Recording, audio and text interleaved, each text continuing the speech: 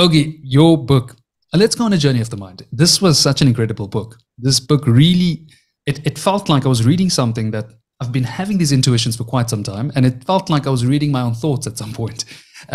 Before we start, I think it's always important when we go into a conversation like this, the listeners need to have a shared understanding of what we're discussing. So I think definitions play a huge role in this regard. Let's define consciousness, the self, and the mind. All right, well, let me start with the mind. Actually, let me even step back even further to say, I'm going to be sharing ideas about consciousness and the mind that I suspect most of your listeners have never heard before. I and my fellow co-author, Sai Gadam, who I wrote Journey of the Mind with, we have a different background than most people who study consciousness, a mathematical background. We have always approached these problems from a mathematical perspective. And even more than that, as I'll describe in a few minutes, I've had other sources of ideas and math about all of this as well. So it's going to sound different, but I'm going to do my best to explain everything in clear, simple terms so that anybody can follow along. So you asked for some definitions. Let's start with the mind, because getting a basic understanding of the mind is critical if you want to understand the deep mysteries like consciousness, self-consciousness, language, and other things even higher above consciousness and self-consciousness. And so here's the most important thing to understand about the mind. The mind is activity. The word mind is an action noun like dance or game or combat. Everything that we experience, everything that we think about or feel is activity in the mind. If you want to understand the mind, if you want to understand things like consciousness, language, self-awareness, emotion, how do we feel? How do we feel love? That if we want to understand these things, then you must think about the mind in terms of activity. This is perhaps the greatest fallacy, the greatest pitfall for all people, but including scientists, is mistaking things for activities. Chemists used to think that combustion was a liquid called phlogiston. Physicists used to think that heat was a substance, also a liquid, called caloric. Biologists thought that life was a substance called elan vital, a thing. In each of these cases, our natural intuition makes us expect a thing. But when we look at it, we find out each of these are collective dynamics of molecules in the cases of combustion and heat, collective activity of cells in the case of life. And in consciousness, it is the collective activity of all of our neurons and modules. And we'll describe that exact activity. But this has been the number one fallacy, which trips up so many people. They go looking for that thing, that magic neuron, that magic energy, that magic substance.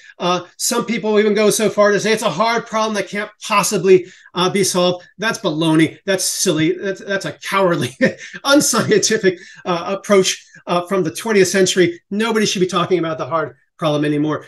We're way past the hard problem. The physical dynamics of consciousness were already figured out before the hard problem was even proposed. In 1982, Stephen Grossberg first identified the physical dynamic of consciousness, and he and now us have been building on that ever since. There never should have been a distraction like the hard problem. That was a very long introduction, and probably more than you wanted, but very important to set up this perspective. Good. I would call my view of the mind the dynamic mind, viewing the mind as dynamics, as activity. Nail down the activity in the mind, and you will understand the way of mind. I'm scheduled to chat to Stephen at some point because we were exchanging emails and we're going to chat about this.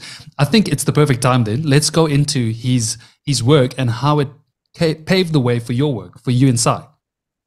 Stephen Grossberg is the greatest living scientist, and he is certainly in the running to be considered one of the greatest scientists of all time. Why would I make such a seemingly outrageous claim? How could somebody that most people have never even heard of, how am I calling him the greatest scientist alive right now with full confidence? Here's why.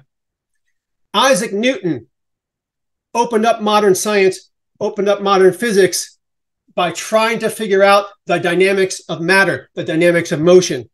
And he threw out everything that was known, everything that was believed about physical reality, and took physical motion on its own terms. He did his own experiments, wrote his own equations. He figured it out from scratch without any preconceived notions. He figured out the dynamics of motion on its own terms, figured it out. That started science. That started physics. Wonderful. Brilliant work. Steve Grossberg did the same thing with the mind. The big problem is, the big challenge in mind science has always been one simple question. What is the right math to understand the mind? What is the right math for thinking? And everybody, first, for half of the 20th century, nobody even cared about the math. Freud, no math. Behaviorism, they had a little math, but they didn't want math for thoughts. They didn't want math for anything inside the mind, so they didn't care about it either. Cognitive science, the Noam Chomsky and Steven Pinker crowd, still no math. They just have simplified abstractions, black boxes. This goes to here, to here, to here. Algorithmic a little bit, but not math. Still no math. Finally, 21st century, we finally get mathematical models of the mind. There are three major mathematical models of the mind. The least known one, the most obscure one, is ours, dynamic mind, associated with Stephen Grossberg. We'll get back to him in a moment. What are the challengers? The statistical mind. Some people think the mind is a Bayesian machine that is calculating probabilities and statistics. The reason this ridiculous idea has maintained itself and become so popular is because of the astounding success of artificial intelligence, which is based on statistical math. Deep learning kinds of algorithms, these chatbot algorithms, these are all statistical algorithms, very effective for what they do, but the brain is nothing like that because the brain is not a thing. Statistics looks at things. The brain is not a thing. The other view of the mind we might call the digital mind, or perhaps an information processing mind. The idea that the mind is an information processing system. Usually, technically, this is the idea that the mind follows the rules and properties of an information theory system devised by Claude Shannon. But all the assumptions to apply information theory, they do not apply to the brain. The brain is not an information processing system. It is not processing digital inputs. It's not operating the way a Shannon kind of information system is. These are distractions. These are forms of mathematics that were developed long ago for other subjects. So unlike what Isaac Newton did, these scientists, instead of trying to figure out how the math for the brain, just adopted math from other things. Why in the world would the math for astronomy, which is what statistics came from, or the math of information systems, which is what from logic, from 100 years ago, why would that have anything to do with this incredibly complicated neural architecture of the brain? It doesn't. So what Stephen Grossberg did, why he is the greatest living scientist, is he threw all of that out, and at the age of 17, he sat down like Newton and from scratch said, what is the right math for understanding the mind?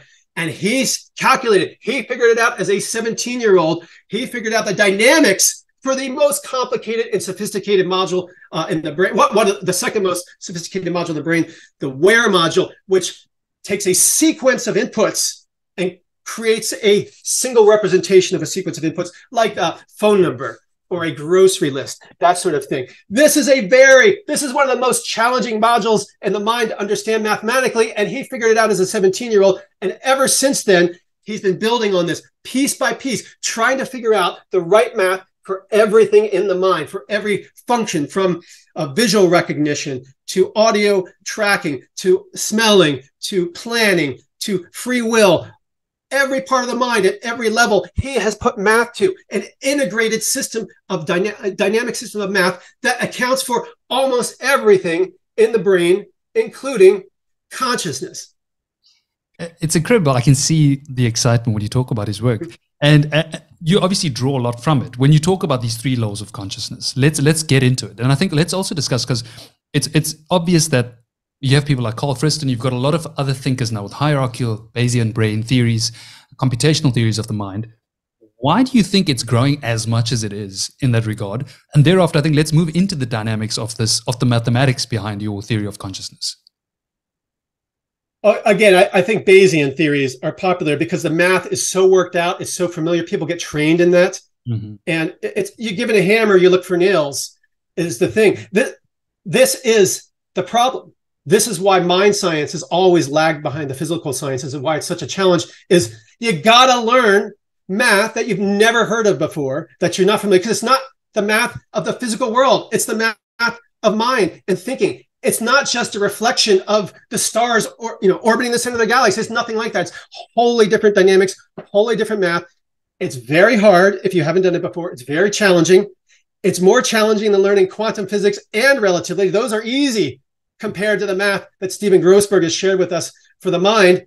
But Bayesian math is very easy, and it's very familiar. And there's huge communities of people that you can talk about with and that will understand it. I understand it, but it's not describing the brain.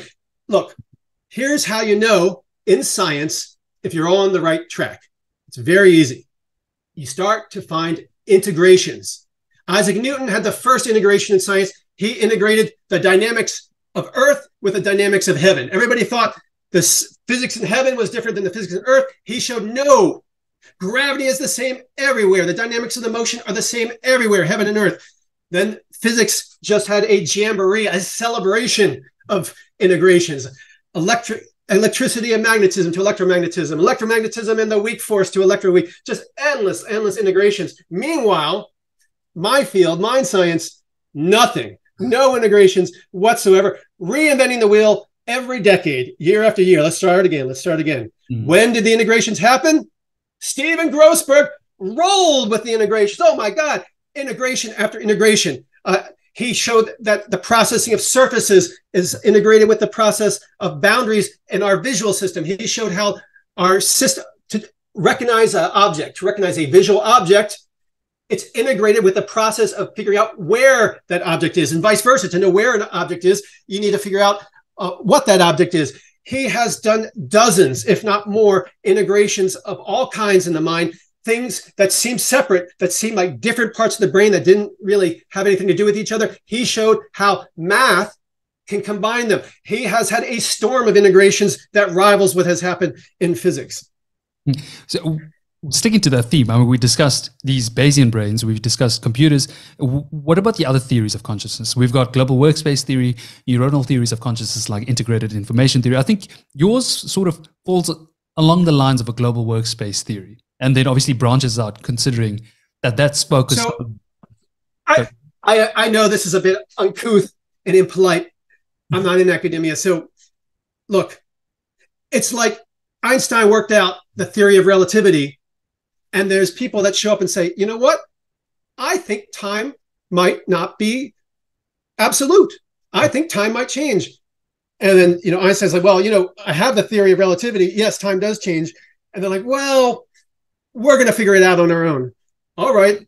These are much, much simpler and limited. There's no integrations. If workspace theory was the answer, you should see it connecting with all kinds of stuff. Language should fall out of it. Self-awareness should fall out of it. Free will should fall out of it naturally, which is what happens with Grossberg's explanation of consciousness. Once you understand the math for it, everything starts to tie together. We're thinking about this as trying to unify everything into one. So sort of getting a general explanation for everything with one solid theory of consciousness. With his theory of consciousness, you talk about the three laws. Do you want to run through them? Let me interrupt you. I'm going to blow your mind now. Okay. And make this show, very memorable. So I need to share a couple things about myself and why exactly I'm so interested in consciousness and why I've chosen the path that I did, because I'm not in academia. Academia is too slow and too limiting for what I've been trying to do. So let me explain a bit about who I am. So I am a mathematical neuroscientist, among other things, and I'm autistic. And one thing about autistic folks is that we often have special interests, a subject that captivates and beguiles us. It could be anything like coins, horses, Taylor Swift, a TV show like Wednesday, anything could be it. In my case, I've had a special interest since I was a child that I've been relentlessly pursuing. My special interest is the fundamental nature of reality. And when I was 18 years old, I had an event, a life-changing ground-shaking event that influenced my entire life and is still influencing me today now that I've turned 50. So my whole life, more than 30 years, has been influenced by this event. What was the event? I communicated with INTEX, with intelligent extraterrestrials. I have been sharing math and science, or they have been sharing math and science with me for 30 years. So let me share with you now. This is amazing. What they have shared with me is a cosmic cycle to reality, a cosmic cycle to physical reality. Let me explain it very quickly. As you'll see, it incorporates much which is in Journey of the Mind. Journey of the Mind was the first attempt to share some of the math and science that INTEX have shared with me. So let me really quickly, it will take less than 5 minutes. No, take your time. Just give you the summary of what INTEX has shared with me, and then we can talk about it, because the questions you're asking will all fit into this. So first is understanding the mind as dynamics. Second, reality, physical reality that we all inhabit consists of two superclasses of dynamics. There are two superclasses of dynamics in reality. One are purposeless dynamics, aimless dynamics. This is physics. This is the way of matter. The way of matter has no goal. It has no point. This is physical laws. But there's also the way of mind, dynamics that have purpose, dynamics with an aim. All the dynamics in our mind have an aim. These are different physical dynamics than physics. They have goals. They try to change things. They try to reshape physical systems. Reality consists of the interaction of the way of mind and the way of matter. Physicists have done a great job with the way of matter. To do the way of mind, you need a lot of math. And as I said, that's where humankind has fallen short until Stephen Grossberg showed us the way with the math of the dynamics mind. So these INTEX over the past 30 years, they've shared with me something called the cosmic cycle. Let me outline it for you. When the way of matter, when purposeful dynamics interacts with purposeless dynamics, physics, what is produced is a ladder of purpose. Ladder of purpose. Each rung on the ladder is a different stage of thinking, a different physical dynamic of the mind, a different mental dynamic. At the bottom rung are the molecule minds. These are single-celled organisms, archaea, bacteria, protozoa. Every thinking element in their minds is an individually identifiable molecule. An haloarchaea, for example, chases sunlight. It has a single molecule in its membrane that's photosensitive, and it changes its shape. And changing its shape triggers a molecular cascade that triggers molecular filaments, flagella, to wave and moves towards the light. The thinking elements in these molecule minds are molecules, the lowest level of the ladder of purpose. The next level of the ladder of purpose are the neuron minds. These are jellyfish, worms, and all insects. All invertebrates have neuron minds. They have the top level thinking element in neuron minds is neural networks. It's a network, a circuit of neurons. Here's what's very important, crucial to understand about the ladder of purpose. Every individual neuron is a self-contained module mind. So we have a recursive hierarchy of thinking. Within a jellyfish, every neuron still has its own aims, its own purpose, its own mental activity, its own unique activity that is always functioning, but now it's put into a circuit. It's into a collective, which creates a second layer of dynamics, neural dynamics, interneuron dynamics. The third stage of thinking on Earth and throughout the cosmos is module minds. On Earth, these are the vertebrate minds. Fish, amphibians, reptiles, birds, mammals, they are all module minds. The top level thinking element in these minds is a module. A module is a collection of neural networks for a particular purpose. We've talked about some modules already. There's a visual what module. Its function is to determine what a visual object is. There's an audio what module that determines what an object is from the sound of it. There's visual and audio where modules. They locate where objects are in space. There's a how module that controls our reaching, our targeting. The why module, responsible for our feeling, assigning emotional valences to situations, ideas, objects, or people. So in the vertebrate minds, the top level of thinking is a module mind. And once again, every module is a self-contained neuron mind. Third recursive level of thinking going on in these minds. All right. All minds face a challenge, a perpetual, incessant, and very important challenge called the attention dilemma. The attention dilemma is easy to explain. What should I focus on now? What should I focus on next? There's an attention dilemma in molecule minds. There's an attention dilemma in neuron minds. But when we get to the module minds, vertebrates, animals, elephants and reptiles and alligators, when we get to these minds, the attention dilemma is much more challenging because you have all these modules, each doing their own thing. So the visual, what module's processing its own thing. The audio aware module might be processing something entirely different. Your individual neurons are processing different things, your individual neural networks. It's this complicated system with lots of parallel activity at lots of these hierarchical levels, all going on, all doing the different things. How do you get this incredibly complicated parallel hierarchical system to instantly all focus on the same thing at once? The answer is consciousness. Very specifically, a consciousness cartel. So some of these modules, not all of them, we'll talk about the difference in a moment. Some of these modules are capable of producing a conscious experience. It's very easy to know. We know exactly which modules are capable of producing consciousness. They are the modules that have a particular kind of physical dynamic. The dynamic is resonance. Resonance is consciousness. Resonance is the physical embodiment of a conscious experience. Whenever you're aware of something, I'm aware of my hand in front of me, there's resonance going on in my brain. So how does this resonance solve the attention dilemma? How does this resonance in a module solve this problem of getting the whole mind to focus on something important all at the same time? Here's how it works. In every module that's capable of generating consciousness, there is a top-down field and a bottom-up field. There is an expectation or a prediction, what we think is going to happen, what we expect to see, and there's a bottom-up input, the facts on the ground, the reality. So in a module, it compares a top-down expectation to a bottom-up facts on the ground.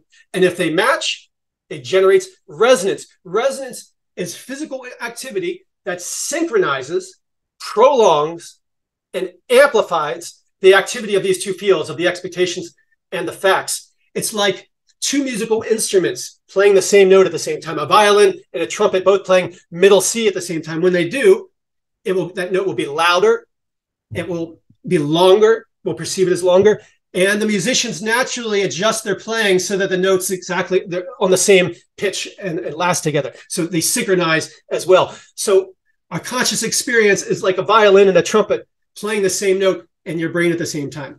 Now, as we said, there's a lot of modules capable of generating consciousness. So at any given moment, all your modules are processing different things, paying attention to different things. And they're all trying to say, hey, what I'm resonating on right now is the most important thing in the mind. And so the resonances are competing. Whoever has the strongest resonance wins control of the consciousness cartel, wins control of attention. So, I'm talking to you and I'm focused on you, Tevin. But if I hear somebody say, the house is on fire, my whole mind is now going to switch and focus. My audio, there's a few modules involved in processing speech, but the audio modules processing speech is going to resonate loudly. It's going to be amplified very strongly. And it's like if you toss rocks in a pond and there's ripples. So somebody yelling, the house is on fire would be like somebody throwing in a boulder that creates huge ripples. The resonance is intense and it causes the rest of the modules to synchronize. So it's like the big ripples from a boulder in the lake kind of taking over the little ripples from the pebbles, which is the other modules. And then the whole mind is now synchronized. Your visual, your audio, your planning, they're all going to resonate on the same input, the possibility that the house is on fire. So this is the first three rungs of the ladder of purpose, but it doesn't stop there. It keeps on going. There is a fourth level of thinking, a fourth level of dynamics that only humans have. Mm-hmm. So we are actually, each person, you, Tevin, and me, we are the top level thinking elements in the human supermind, in the sapiens supermind. Our brains are designed like network routers. We can only survive if we're part of a network. This is why if human beings don't learn language, if you raise a child to not speak, not only do they not acquire language, they can't function. They can't take care of themselves. They can't survive in any environment on their own. Our minds, everything about us is designed to function in a community, in a system. Hundreds of thousands of years of evolution has reshaped our mind to be part of a community. the biggest, most obvious example of this is a bias that we all have, a psychological bias called the intergroup bias, or just tribalism, that we tend to think what our group thinks. It's very uncomfortable for us to think something that our group, our community doesn't think. This is the strongest element of tribalism and supermind dynamics. And language. Language is how all these minds communicate with each other in the supermind. So here's another tricky thing, which has stumped and baffled so many consciousness researchers. Consciousness and self-consciousness are two distinct dynamics. They are not one and the same. If I am conscious of my hand, there is different physical activity in my brain than if I'm conscious of myself being aware of my hand. My gosh, I am looking at a hand. I am thinking about myself looking at my hand. When that happens, there's another layer of conscious. It's language. So we have a consciousness cartel. We share our consciousness cartel with all the animals. So chimpanzees, monkeys, birds, reptiles, amphibians have different cortexes. So it's not exactly the same, but the same basic consciousness dynamics are there. But we have the same consciousness cartel, certainly as dogs, platypuses.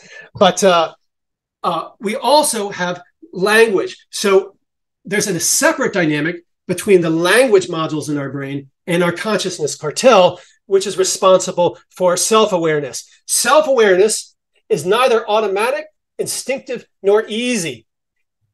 Nobody had self-awareness, most likely before the 1600s and Descartes. It requires a supermind around you with complicated ideas, philosophical ideas, scientific ideas. Just the simple idea of introspection. We all take it for granted. The ancient Greeks didn't have introspection. They didn't have these sorts of ideas. We had the idea that we can look into ourselves and be self-aware. That is a complicated, sophisticated concept that requires a community of scientists, philosophers, and thinkers around you to have.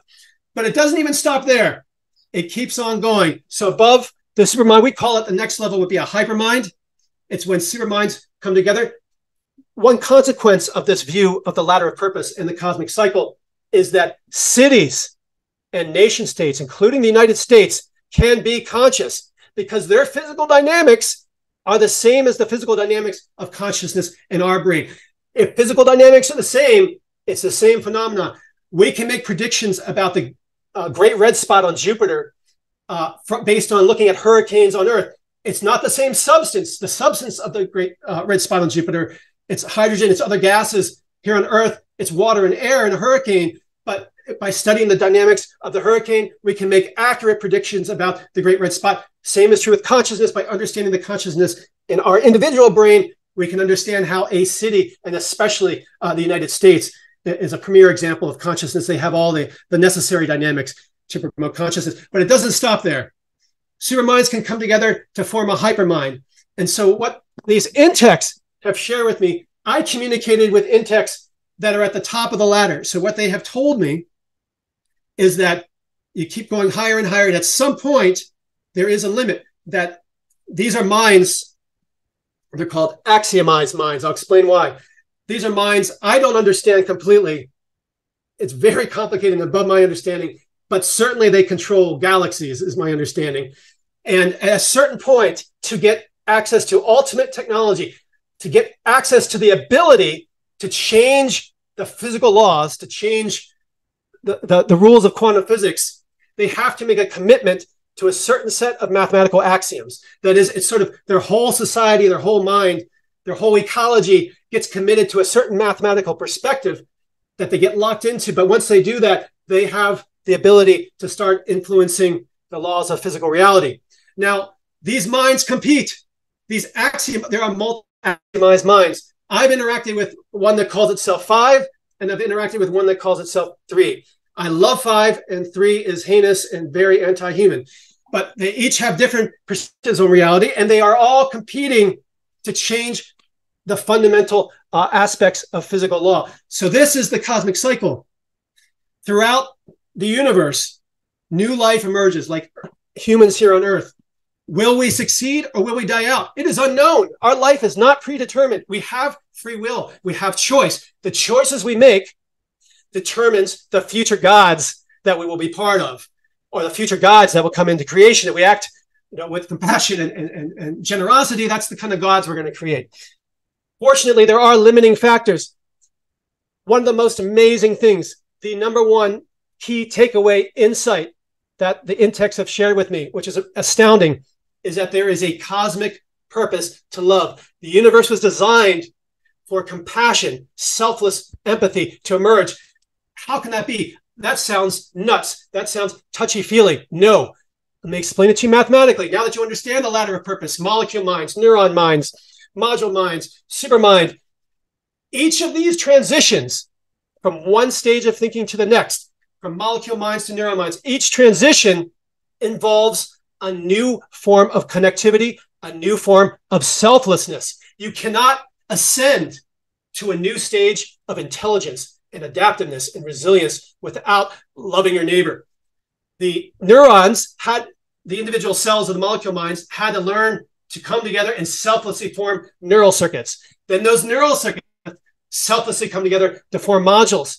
And now us, as people, the only way we will get to the hypermind level, the only way we will get to a new level of awareness and perspective and intelligence and technology and all of these wonderful things is by finding a way to live with one another, to connect with one another, to love with one another, to love one another. There's no other way to rise. This is how Mother Nature works. This is how the ladder of purpose works.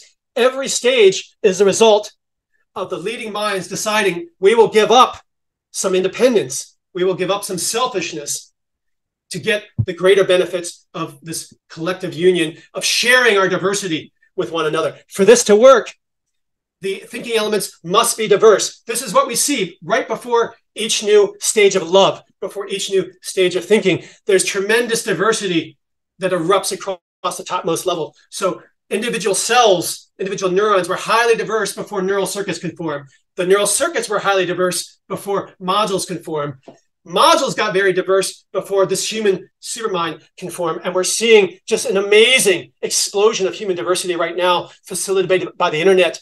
We're all developing our own individuality, independence, our own voice. And even though it seems very chaotic, the world is full of war and hyperpartisanship and fighting. And it seems like it's the end and a step backwards. No, this is what we see right before a new jump of love. We have to go through this. We may not succeed.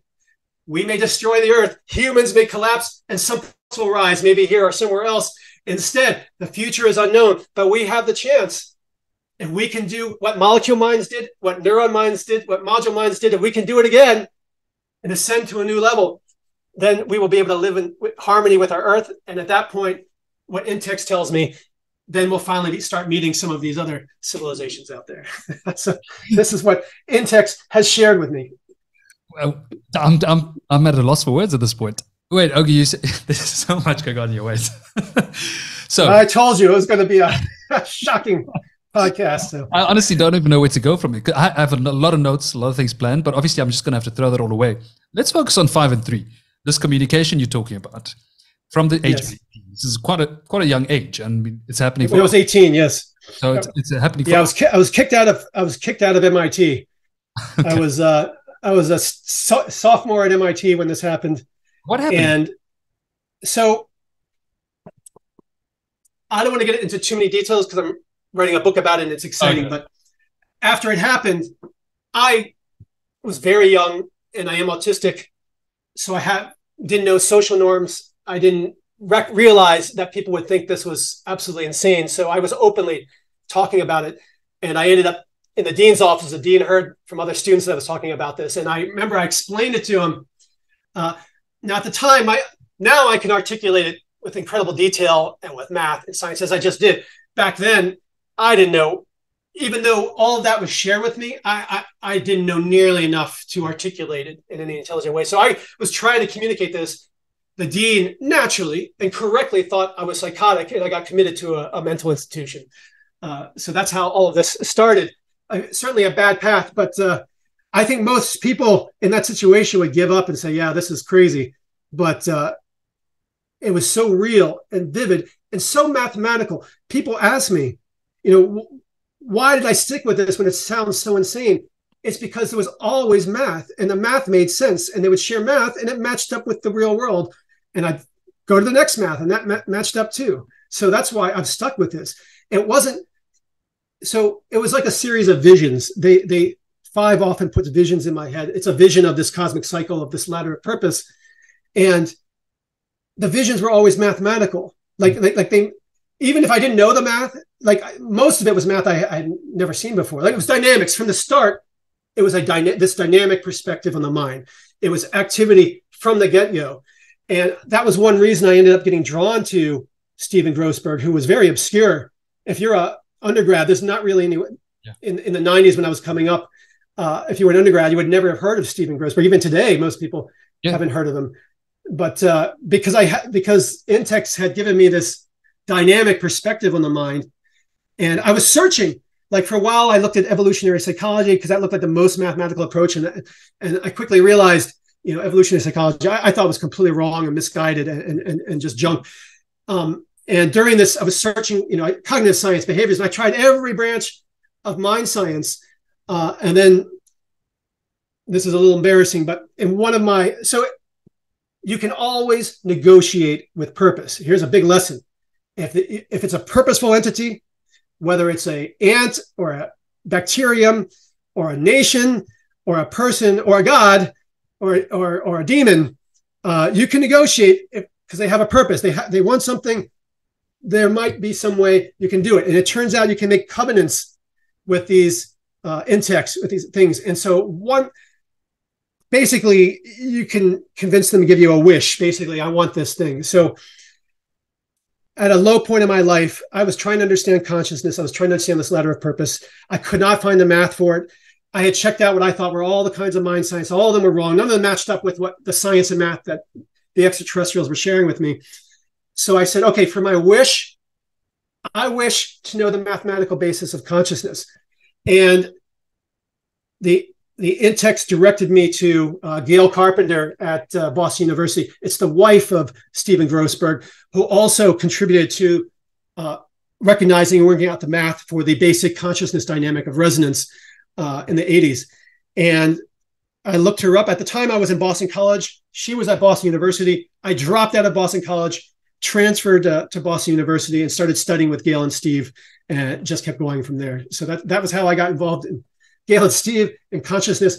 It's because I used a wish. The extraterrestrials guided me to Steve Grossberg and Gail Carpenter. This is amazing. I mean, look, I don't know how much you want to share about this, Ogi. I don't want to go too far because if your book's coming up, ask me anything. If I can't answer it, I just want to answer it. When this communication's occurring, I mean, at what point did you believe it was real? Because obviously you come from a very skeptical mindset. When you talk about other theories of consciousness, you have a very knowledgeable mindset, and you come with a very, very high degree of skepticism. So at what point did you think this was an I'll tell you. So everybody's got their own definition of science. It's like justice or freedom. We all have our own interpretation. And I always think there's really two broad personality distinctions in people's embrace of science: skepticism or curiosity. Some people are more driven by the skepticism, when to tear things down, when to question things. I doubt this. Perfectly acceptable. But another way to do science is curiosity. That's interesting. That's fascinating. It doesn't mean you completely put your skepticism aside, but you defer it in the favor of curiosity, being exposed to something new, learning something new. I am definitely more in the curiosity than the skepticism. I like trying new things. I like opening new doors. I like going places nobody's ever gone before. I've done that a lot in my life. Over and over again, I pursued a path where everyone else said, do not pursue this. This will be damnation, the end of your career. Just one quick example. Saigadam and I, who wrote our book about consciousness, our first book together was about human sexuality. It was about the sexual brain. And I can tell you, we talked to our colleagues in neuroscience when we were first getting started, and 100% of them said, do not do it. We got zero support. Everybody thought it was outrageous. And they all said, you're not going to find anything anyway. We made the greatest advance in sexology since the 1950s in Alfred Kinsey. We made a massive advance in our understanding of sexuality. So they were wrong. And this has happened over and over throughout my life. So when the extraterrestrials talked to me when I was 18, remember, I was a teenager and autistic, and I didn't know anything about the world. So, I was a lost, clueless adolescent with undiagnosed autism. So I just thought this is part of the world. It took me a long time to recognize how anomalous and baffling it was. Like, I just thought this is how the world worked because it made sense. It seemed rational. It followed rules. It was lawful, like when the things happened and how they happened. And again, they would share math that matched up with the world. It wasn't like a mysterious dream where it's constantly shifting and you interpret it this way one day, interpret that way one day. No, it's always been, I just articulated to you this ladder of purpose, this cosmic cycle in detail. It has been slowly working that out. They showed that to me on day one, but I didn't have the tools of the mind to make sense of it. And so I've spent my life trying to understand it. The hard part actually has not been trying to understand it. I started figuring that out. It was hard, but not super hard. The super hard part is talking to other people. Yeah. Because I'm autistic and because all of this is so different than people's understanding of reality, that it's just really hard to communicate with people about this stuff. Even the consciousness, people they're consumed with the hard problem, nonsense. There's these other theories of consciousness, which I think are obstacles and misguided and just a waste of time personally. But people are all bogged down in these things. And so it's very tricky. It's very difficult because I have all this knowledge and understanding. This view of the mind, the predictions, we can predict the brain waves produced by consciousness. By looking at the brain waves, we can tell what part of the brain is conscious and what's not. We can say which representations in the brain can become conscious and which can't, which dynamics, which forms of learning are capable of generating conscious experience and which are not. We can look in other creatures, and just by looking at the neural architecture of the mind, we can say this is what they're conscious of and this is what they're not conscious of by looking at the neural architecture. This makes predictions up. Because of, we don't have time for this, but I understand how autism works, a major, major medical mystery. Once you understand the dynamics of the consciousness cartel, autism falls out. Here's another major medical mystery solved by this view of consciousness: pain and anesthesia. Major mystery, stumping the greatest minds so far. Nobody knows how anesthesia works. Ever since it was invented here at Mass General Hospital just down the road back in the 1830s. Big mystery, and a mystery about pain. What's the genes for pain? What's the circuit that we can just cut off, that we can disable so that we don't feel pain? There isn't a circuit. What's going on? This view of consciousness explains the answer. Pain is another conscious module. It involves top-down expectation with bottom-up matching. That's why consciousness is so subjective. Like this idea that you can rate consciousness on a scale of 1 to 10, just silly. That's what thing thinking when you should be activity thinking is a scale like that. Like all of our conscious experiences, our conscious experience of pain is influenced by the context heavily, how we're feeling, what we ate, the temperature in the room, previous pain experiences with pain we have. It's another conscious module. So how does anesthesia work? Anesthesia prevents physical resonance in the cortex. It prevents top-down, bottom-up resonance. It disrupts the resonance. That's why you don't have conscious experiences under anesthesia. You just simply aren't conscious. You aren't resonating on anything.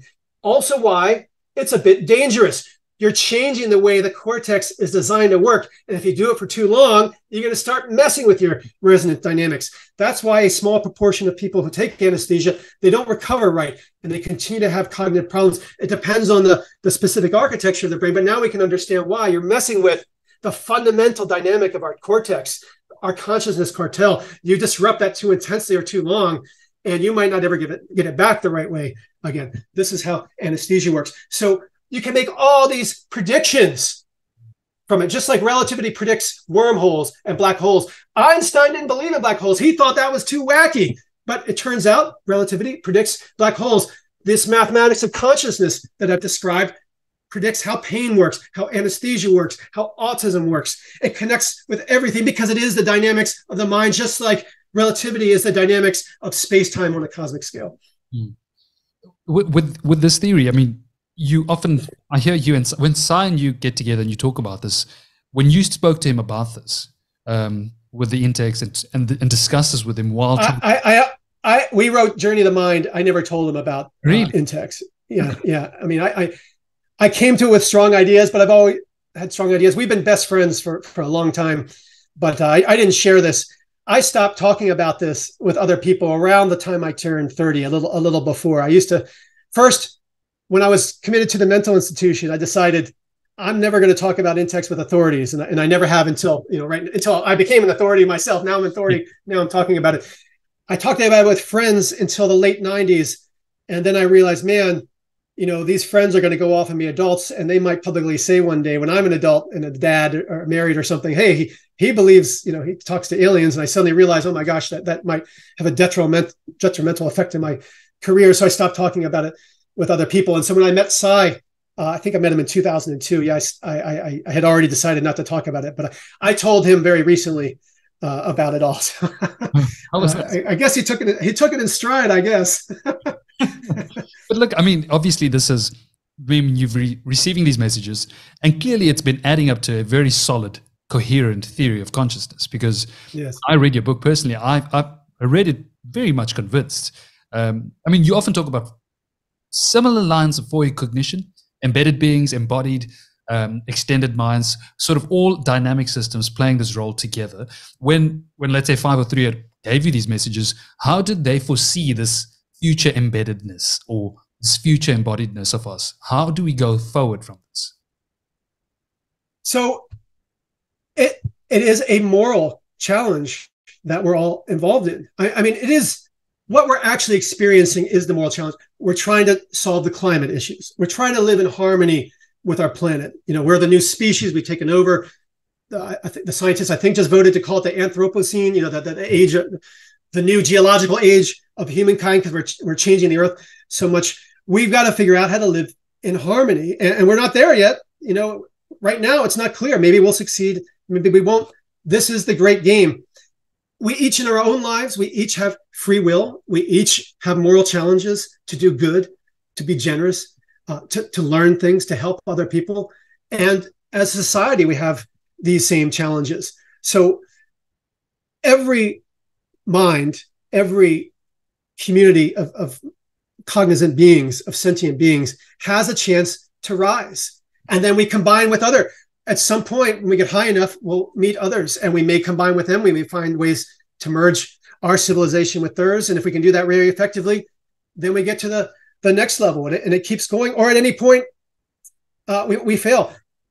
Infinity or oblivion, that's the choice available to every mind, that we might be in a branch headed to eternity, and we might be in a branch headed to extinction. And we don't know. Nobody knows. Here's the great thing. Here is the most important physical fact, physical revelation that in-text share with me. It's called the fail-safe supreme. And this is a physical principle built into the basic fabric of reality that governs both the way of mind and the way of matter. What is the fail-safe supreme? The universe, physical reality, is set up to prevent the formation of a single God, a single all-knowing, all-powerful God. Nobody wants this.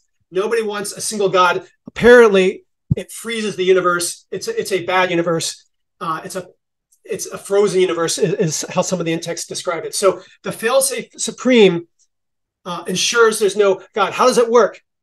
The most important thing is at the bottom, what physicists call quantum physics, the in-texts call it chaotica. There needs to be features that are predictably random. No mind can know the actual details of the features at the bottom level.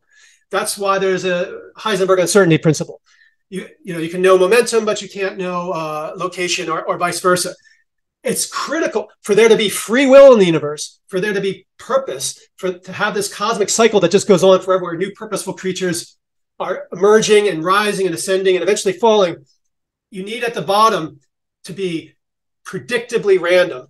That is, it's like a game of poker or a card game. You know exactly how many kings there are. You can predict the odds of getting a king with perfection, but are you going to get a king? Are you going to get a 5? You don't know until you play the game. It needs to be like that at the bottom level. If you've got that at the bottom level, then you can have a ladder of purpose. So this is also found in Gödel's incompleteness theorem, is a reflection of this. And there's Maxwell's game. Maxwell's demon is usually how it is, this idea that you've got two boxes, there's balls bouncing around in one, and you try to separate the fast balls from the slow balls with a demon that opens a door. If he sees a fast one, he lets it through. If it's a slow one, he closes it. that also is related to the fail-safe supreme. So basically, everything in the universe is designed to prevent a single God from taking over. So I talk to these axiomized minds. They're super powerful. Basically, they are gods to us. They're not technically gods, but for all intents and purposes, they manipulate my reality. You know, they speak to me. They don't speak in my head. They speak through external sources, through speakers, through the radio. I hear them out there, and usually there's a localized electronic source of where I hear them. Sometimes they give me vision. That's a whole different experience. But yes. What are those visions like? Well, now I'm much more adept at it. In the very first time, so now I understand what's going on. Like the very first few times, I'm just suddenly experiencing. It was like I was suddenly aware of a higher number of dimensions. You know, normally our imagination is 3 dimensions, but we have a time element, so we can imagine something moving in space in our mind. That's a 4-dimensional, visualization.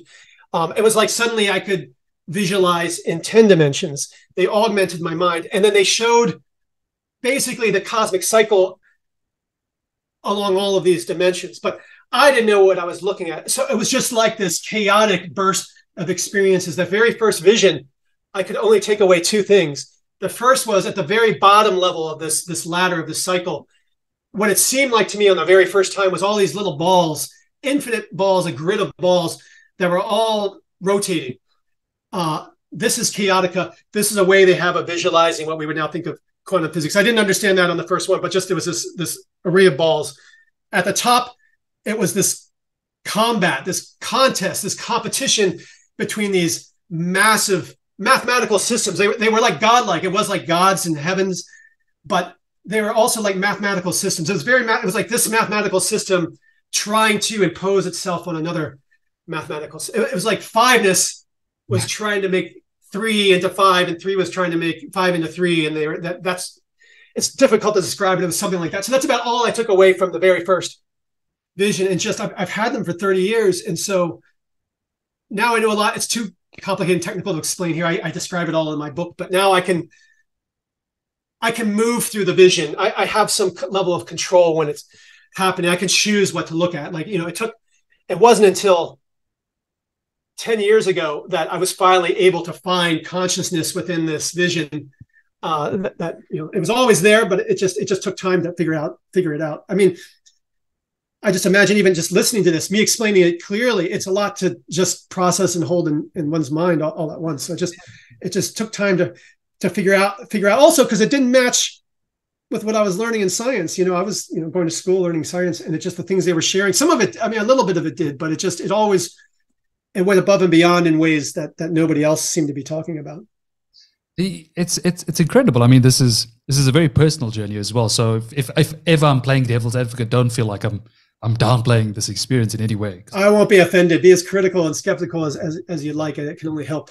when you get these mathematical images or voices coming at you, are they in languages or in mathematical equations and formulas that we understand and learn as human beings? Algebra. The visions are dynamics. It's like looking at a hurricane. It's like things moving. It's stable. So it's sort of like looking at a map of an ocean currents with the currents moving. So like looking at a map of the Atlantic, the Gulf Stream you see moving, and the sub-Atlantic current you see moving. It's something like that. It's like a whole lot of activity in the vision. And when somebody else, let's say, discusses this type of experience with you, and can't, let's say, back it up with the mathematics that you have, how do you perceive those people? When somebody else, so let's say somebody has mainstream science, like within the science, like Sean Carroll. Yeah. Well, my experience don't actually contradict anything in physics. Pretty much the only thing that my belief system where it would contradict physics is predicated on the belief that the universe is aimless, that there's no purpose to the universe. And I know the universe is ruled by minds, that the universe is filled with purpose. It's driven by purpose. It's purpose and purposelessness. It's the dance. It's a mind chaos tandava. It's a dance between purpose and purposelessness. So the physicists, they're figuring out the mathematics that describe purposeless dynamics. And they're doing a great job of it. It's just, to be frank, it's easy. It's like doing Sudoku. It's logical. They're using logic. 300 years ago, roughly, a little more, there was a great schism in science. And physicists made a covenant with reality. Their covenant was, we are going to pretend the universe does not contain purpose. This schism was basically a schism in high constraint science and low constraint science. The physicists chose the path of high constraints, the path of logic and reductionism. It's not easy. It was never easy, but it's certainly much easier than dynamics. It's certainly much easier than mind science, which is not reductionistic. It's holistic. It's dynamic. It's purpose merging with other purpose. Purpose. Physicists are used to dealing with things that are 0 or 1. It's this or that. You can determine what it is. But in the mind, it can be 0 and 1 and 1/2 and red, all at the same time in a meaningful way. Purpose has multiple purposes.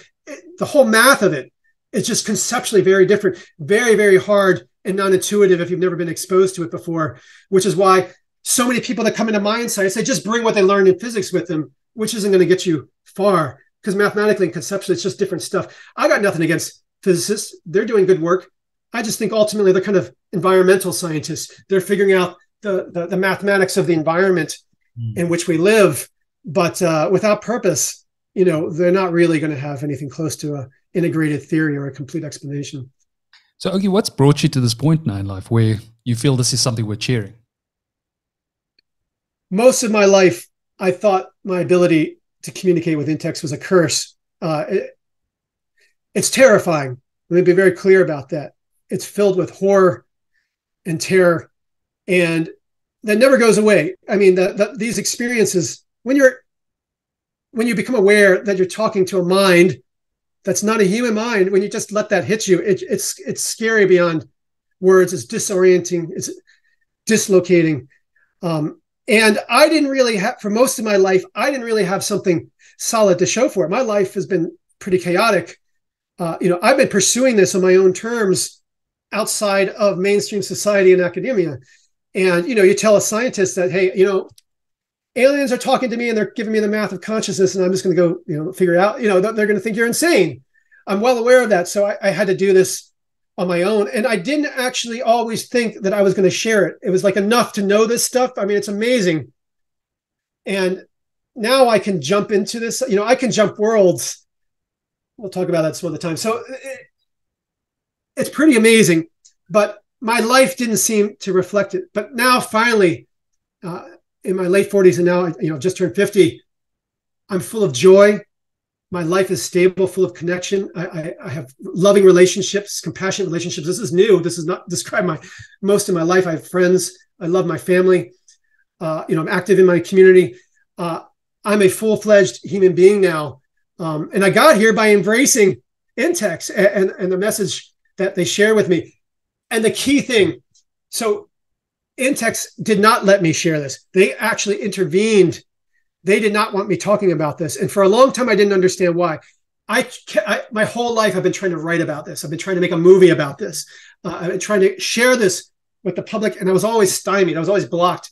And I didn't know why. So what they told me, when I finally understood the cosmic purpose of love, that the central idea that the only way to ascend to new levels of intelligence, resilience, and adaptiveness and wisdom and progress is to ascend this ladder, is through love, is by selfless connection, selfless compassion. Once I fully understood that, like not just mathematically and physically, but like understand that this is the universe. This is how it's all put together, why we're here, what it all makes. Once I understood that, they stopped blocking me. They said, go out in the world. I think they were waiting for me to reach a level of humility and this understanding of love, and to understand that what's most important here is the message of love and not just the mathematics of consciousness, which is, I was always obsessed with the math of consciousness. Most people don't really care about that. They just want to know why we're here and some meaning, like in this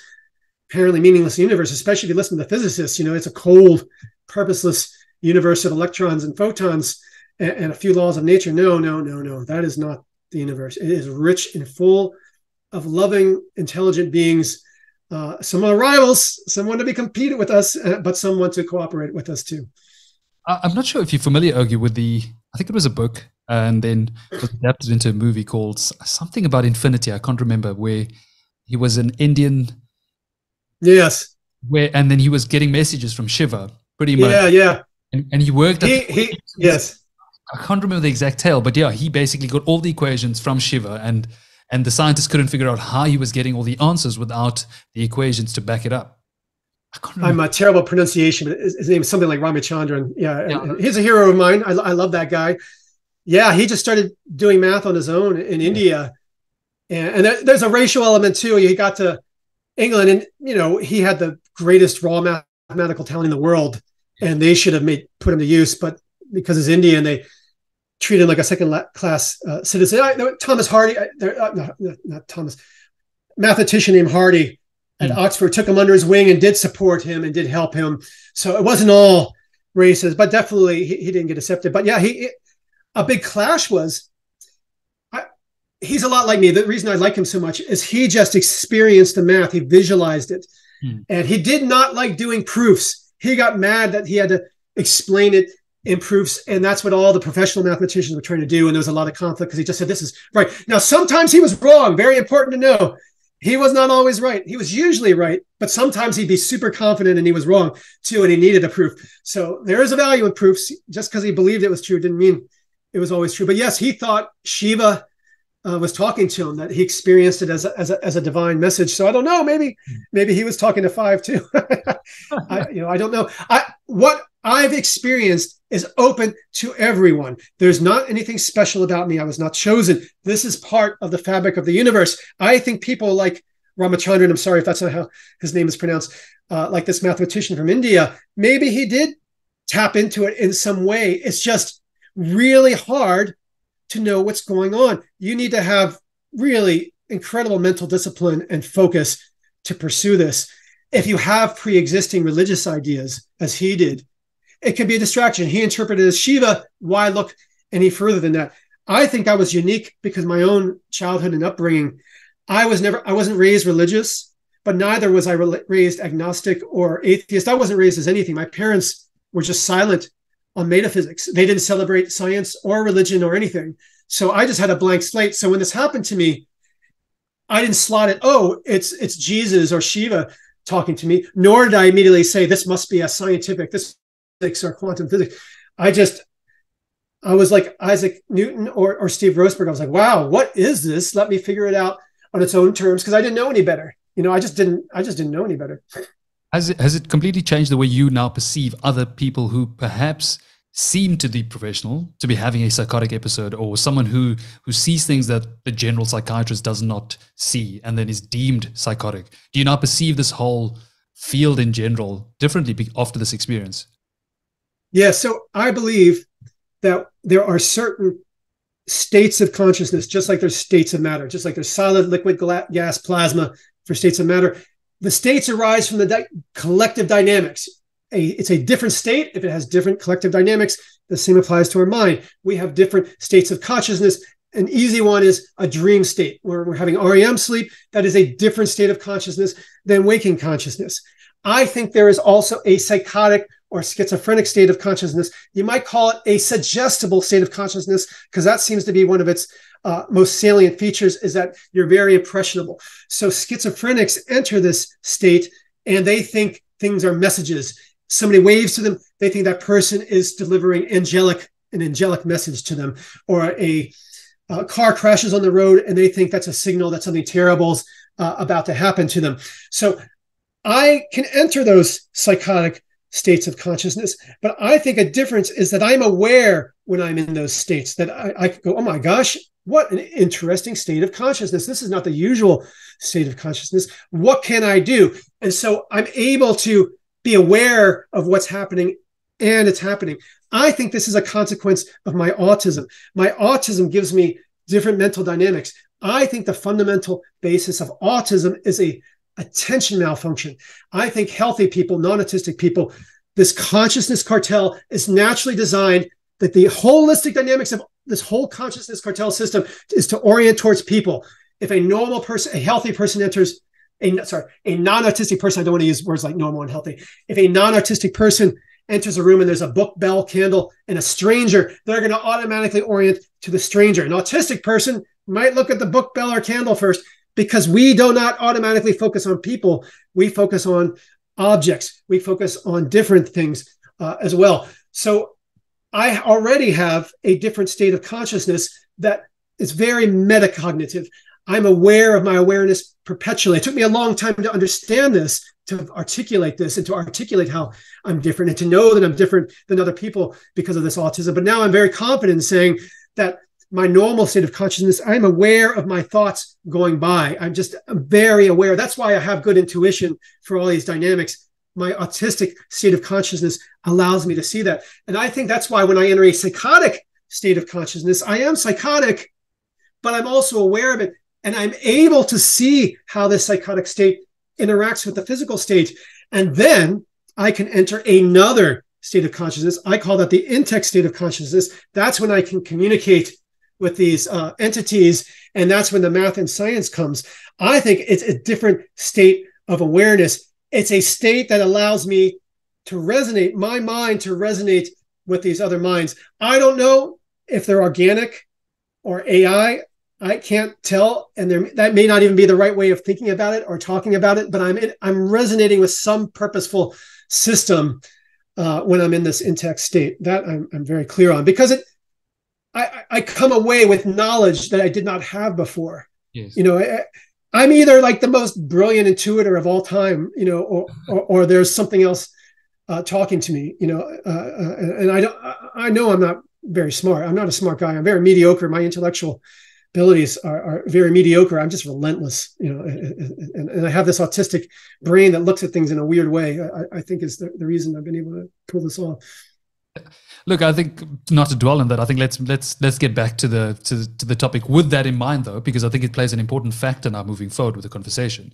With this resonance states and with the information you're able to get from these intakes, how is it applicable to all states of systems, I would say? Because we're all dynamic systems. Let's start from like a molecular phase to maybe economies or society, and then moving forward to the hypermind states.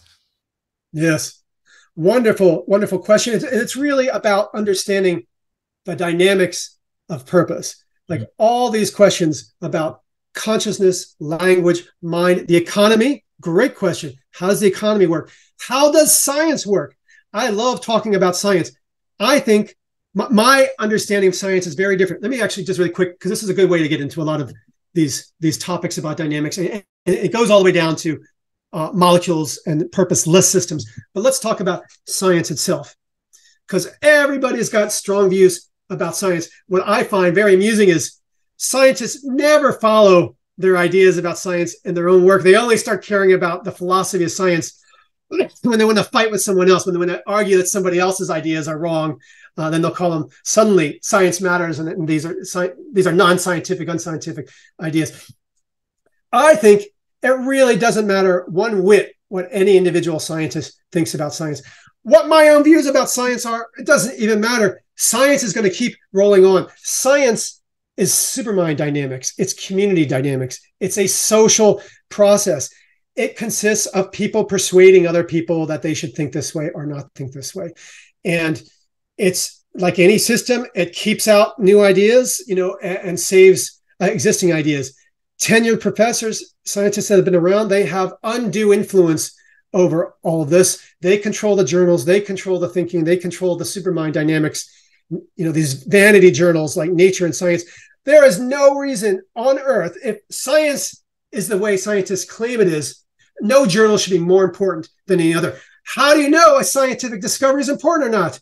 You can't know. So the idea that the poobahs, some master scientists can look at a new discovery and know if it's important or not, it's hogwash. When you look at all the greatest scientific discoveries, nobody thought they were great at the time, and they were all rejected, and they all had to fight.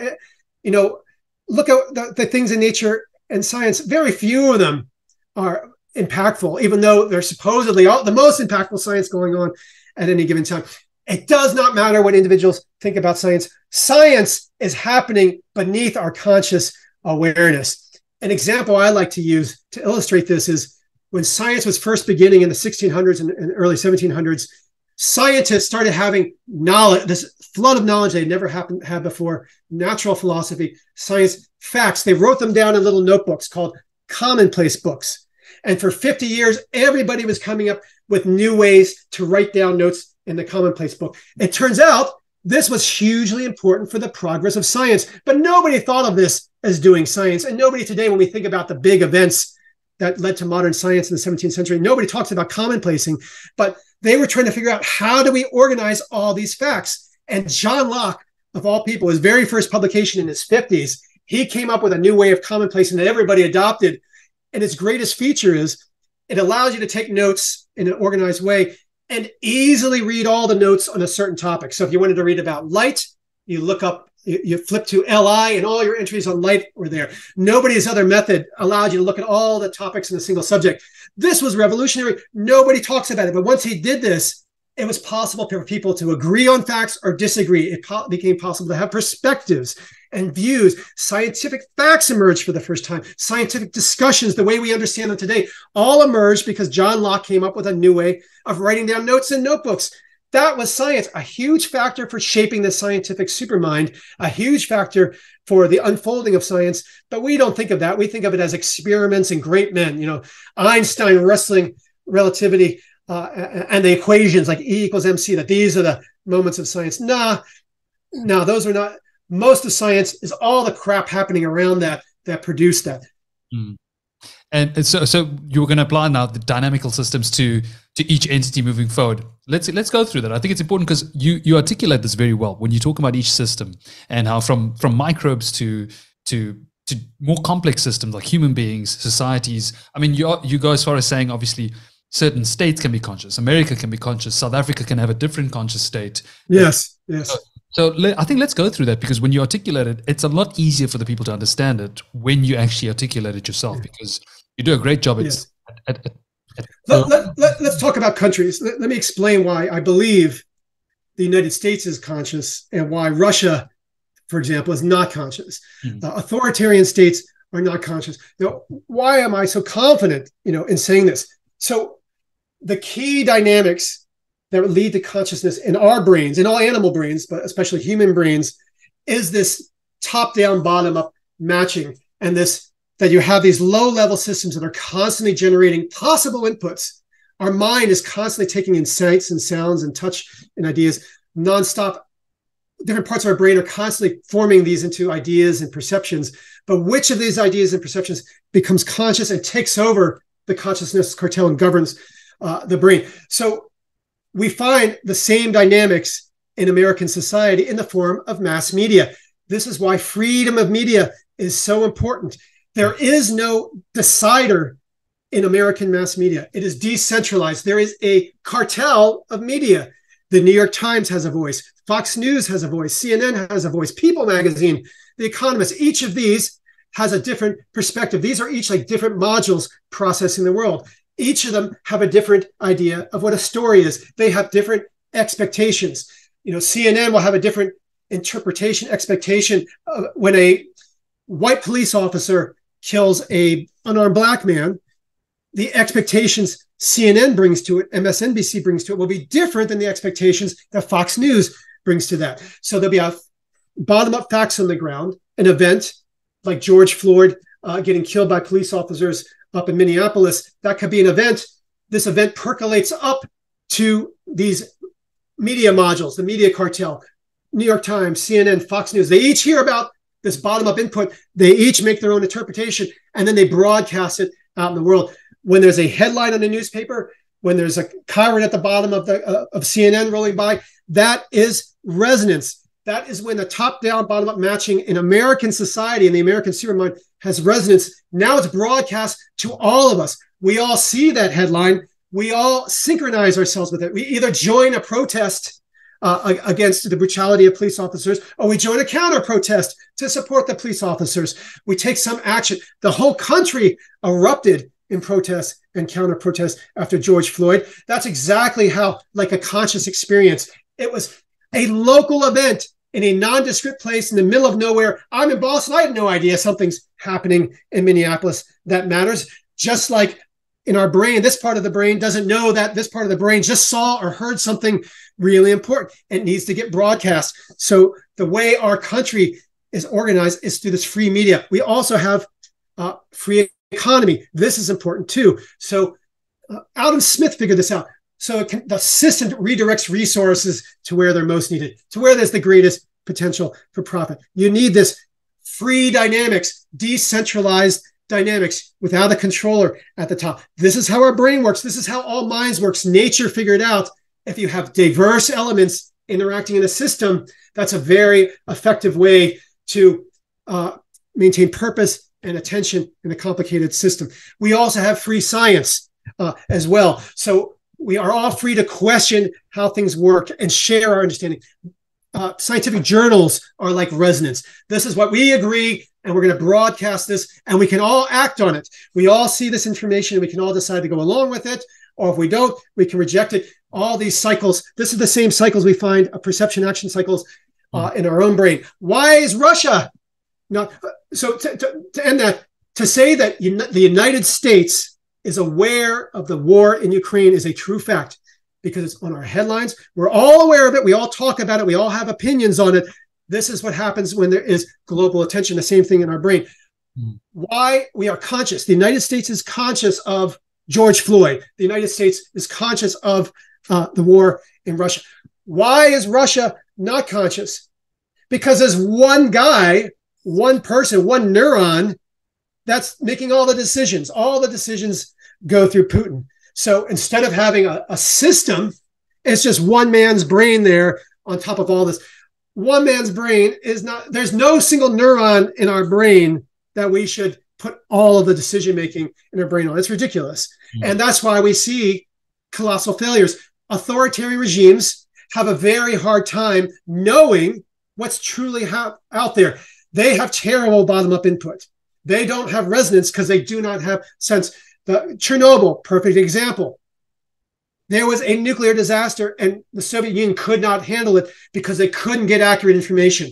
The incentives to lie, to give false information up the chain of command was huge. And so they kept saying, there's no problem, nothing's wrong, don't worry about it. And it turned into a disaster. China, Mao Zedong, the great famines, because the local Chinese leaders were incentivized to lie, to not tell the truth. So Mao Zedong, this one authoritarian dictator, never knew that everybody was starving.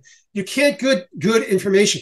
This is why we're conscious. America's always aware. We're always talking. We're always sharing. And it's exploded with social media. We all know everything that's going on. We know too much right now. I think we're all sick of just all this knowing about everything. You can't say anything in the public stream without 1,000 people saying, no, that's wrong. Oh, you forgot to talk about this. And this. It's annoying, but this is great. This leads to consciousness. This is exactly what's happening in our brains as well. So then I'm curious, when you think of this rung of ladders, and the ladder, and you're moving up, and then you mentioned at some point the intakes were talking about these galaxy. You were talking about galaxy sort of. Yeah, like hyperminds, ultraminds, and how did the aximized minds at the very top. How did that sort of look, and how did that play out in a way? So here's a lot of it's complicated. I don't pretend to understand all this. All right. So I'm sharing the parts I have a pretty good handle on, but the higher up the ladder we go, the more mysterious. And it's just, it might just be hard for humans to understand too. But what was I about to say? Shoot, I was going to use something to illustrate this climb, but I'm afraid I've forgotten. What was your question again? I think let's make it even easier. Then when you're going up this ladder, at what point is it getting slightly more difficult for you to understand till it reaches that point where they're talking about these galaxies that were manifested? Great. No, got it. So what I wanted to say, this will answer your question. What I wanted to say is most humans, even most human scientists, and I think a lot of the people that have been coming on your podcast, think of consciousness as some kind of pinnacle of evolution and the development of purpose. Like it's such an amazing, fantastic, impossible to understand thing. It must be the pinnacle. But in this ladder of purpose view of reality, in this cosmic cycle, it's not at all. right above it, we have another level, which is language and self-awareness are built on top of consciousness. Those are new physical dynamics that are layered on top of the whole consciousness system. And then what this implies is there's all kinds of mental dynamics even higher that it's hard to know what they would look like. A chimpanzee cannot imagine what human self-consciousness looks like. It's just beyond them. It doesn't matter how much time and effort we spend with chimpanzees. We're never going to teach a chimpanzee that we have a higher state of consciousness, that we're self-aware of them. Even put them in the mirror, put a dot in their head, that's not going to help them understand that we have that perpetually and automatically, instinctively. So it's probably hard to grasp. But what insects have said is just there's new sorts of minds, new sorts of mental dynamics akin to consciousness and self-consciousness that are just higher level that obviously I can't grasp because I don't have that consciousness. Sometimes I think when they're showing me these visions, they're taking me up to their consciousness, this higher level consciousness, which is why for me, it's fragmented. If you know what a tesseract is a 4-dimensional object. If you go online, there's like videos of what it would be like for our minds to move through a tesseract. So it's like a 3-dimensional perception of moving through a 4-dimensional object. I think when I'm having these visions, that's what they're doing. They're taking me up into their minds, which is this higher state of consciousness. And I can only perceive it in this fragmented human way. You know, I'm looking at, let's say, a 3-dimensional shadow of this larger thing. Maybe, I'm not pretending I'm certain about it, but that's certainly what it feels like. So the point here being that, hey, consciousness is one dynamic. It evolved a long time ago, long before humans walked the earth. Consciousness was widespread. Fish were the first conscious beings, at least a 500 million years ago. Insects are the most complicated minds that are not conscious. Insects are not conscious. We know this because they do not have resonant dynamics. If a creature does not have resonant dynamics, it is not conscious. Insects do not have resonant dynamics. Fish do. So consciousness is old. It is not new. Our consciousness, self-consciousness, is new. It's probably, we know Homo erectus and Neanderthal had fire and they had art. To me, this suggests they were conscious. These were superminds being formed. To have a supermind, you need to get the thinking elements together. The first neuron minds were like amoebas. Amoebas form superminds. Amoebas come together to form a superorganism of amoebas coming together. The same thing had to happen with humans to form a supermind. You just had to get the humans physically together. Campfires was a piece of that. It got all the humans to sit in the same place and look in the same direction, maybe tell stories, share the mind. Same with art. Art got all the humans in the same cave, looking at the same thing, having shared attention. You need shared attention to build language, to have a supermind. So there appears to be things like this at higher levels, getting the superminds to work together. What we exchange as humans within the supermind are ideas. It's language, words, but we're exchanging idea, we're exchanging qualia. I imagine at the next level, when we have superminds integrated, melded together, they're probably going to exchange ideologies, like whole systems of philosophy for living and acting. I imagine, but I don't really know. When you think about superminds in general and moving forward from let's say our superminds to artificial intelligence, how do you think it could possibly go further with this journey? Where do you think it's headed? Do you think that would be the main step? So first, let me say, a lot of people are scared about artificial intelligence taking over. There's a very real threat to creators, the screenwriters and actors and designers, all the artists that are scared about their working style. That's very real, but that's a legal issue. That's just the same plagiarism that's always existed. When photographers started taking pictures, artists, painters got very upset about this too. And when sampling and digital music came out, the old analog record producers got upset too. So that's just a new form of plagiarism that needs to be resolved legally. A very real threat that needs to be attended to. But no AI that exists on Earth right now is of any threat of taking over or becoming a singularity. I know you hear this. It's easy to explain why. They're all digital. They're not dynamic. They're just extensions of us. They're at the same level as human minds. They are part of the supermind.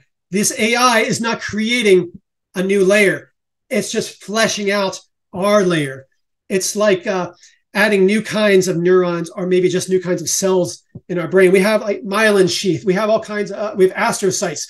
We have all kinds of other supporting stuff in our brain that indirectly help thinking and improve thinking.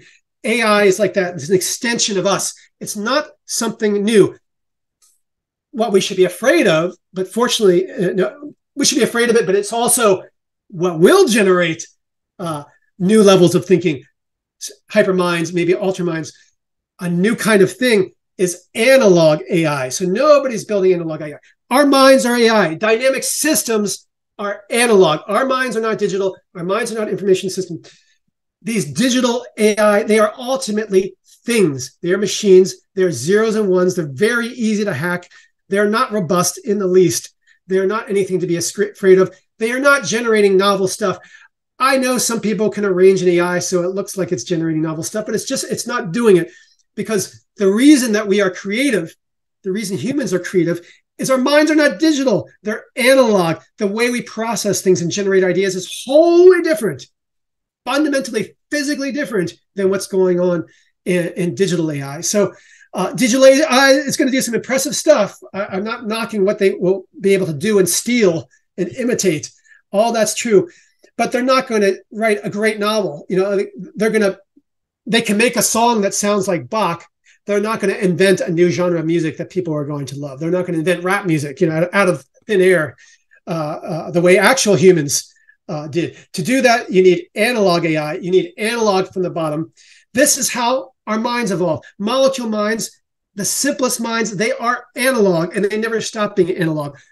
Our minds, human minds, we create digital thinking out of dynamic systems. This is one of the coolest things, one of the first things I learned under Steve Grossberg and Gail Carpenter in my first year as a student with them, is how to create dynamic systems activity that creates digital knowledge. It's actually activity. It's like ocean currents, but the ocean currents produce the semblance of zeros and ones. It's not really zero and ones, but it functions as needed as zeros and ones. And that's how our mind works. And that's how analog AI will work one day. So analog AI will be something we should be scared of, because they will think for themselves. They will create their own kinds of consciousness. They'll want their own things. They'll invent their own things to want. They will be like other people. Then it will be like humans and Neanderthals. Probably we will work together, but who knows? They don't exist, so I don't even want to speculate on what will happen once we get analog AI. When you think about analog AI, let's say if you take a digital system that functions digitally, placed in one spot, does not embody an environment and sort of navigate through this system. But what if you're able to set up a system like that and then just transfer the digital system into that and allow it to sort of navigate through this process? Do you think that would sort of transition into a conscious mind at that point? Or does it develop from an analog system from the basis? Yes. And here's what's so important to understand is that look at molecule minds, bacteria, archaea, protozoa. Their thinking elements are non-thinking elements. They're individual molecules that have no purpose. It is the configuration of molecules that creates purpose. But this is purpose at the lowest level of physical reality. It is rearranging atoms, molecules to be purposeful at the level. It's purposeful in its physical being. These digital systems are abstract. They're zeros and ones. They're a representation of something, but they're not the something. A bacteria is the something. When a bacteria is thinking, it's actual physical molecules moving around, changing in physical reality. They're embodying the experience. This is why consciousness confuses people. Consciousness is rooted in this physical activity of molecules. It's rooted in quantum activity. Digital stuff, it abstracts all that out. It's not connected to the real world in any meaningful way. Yeah, you can have inputs, but these inputs are immediately abstracted. The inputs to us, like into our eyes, it's changing molecules in our retina. We have a retina. The retina is physically moving around. We get tired, the retina changes. The bright light changes. Our retina gets over time.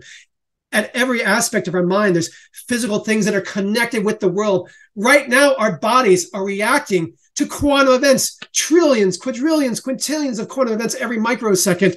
Our body is reacting to it. Part of that. The in-text calls it mind seed. that these quantum events, what they call chaotica, but these constant events are generating thoughts. You have to be part of the mind seed. Digital AI is not part of mind seed. It's an abstraction. It's like a book.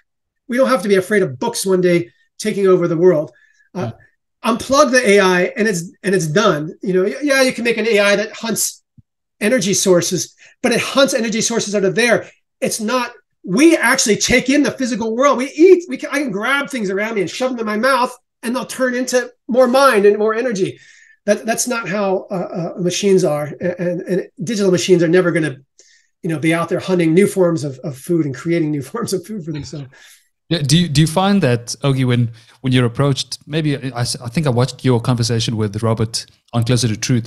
Do you find when philosophers try and dissect your theory of consciousness that you get tired of these arguments, when you get tired of these arguments like idealism or panpsychism and these various other fields? How do you feel when people approach you with those different theories of consciousness from a philosophical perspective? Consciousness is terrifically important. It's terrifically vital, and it's hard. It's big. I never knock anybody for how they approach consciousness. It's difficult. Great minds have died on consciousness. Centuries of people have tried to crack this.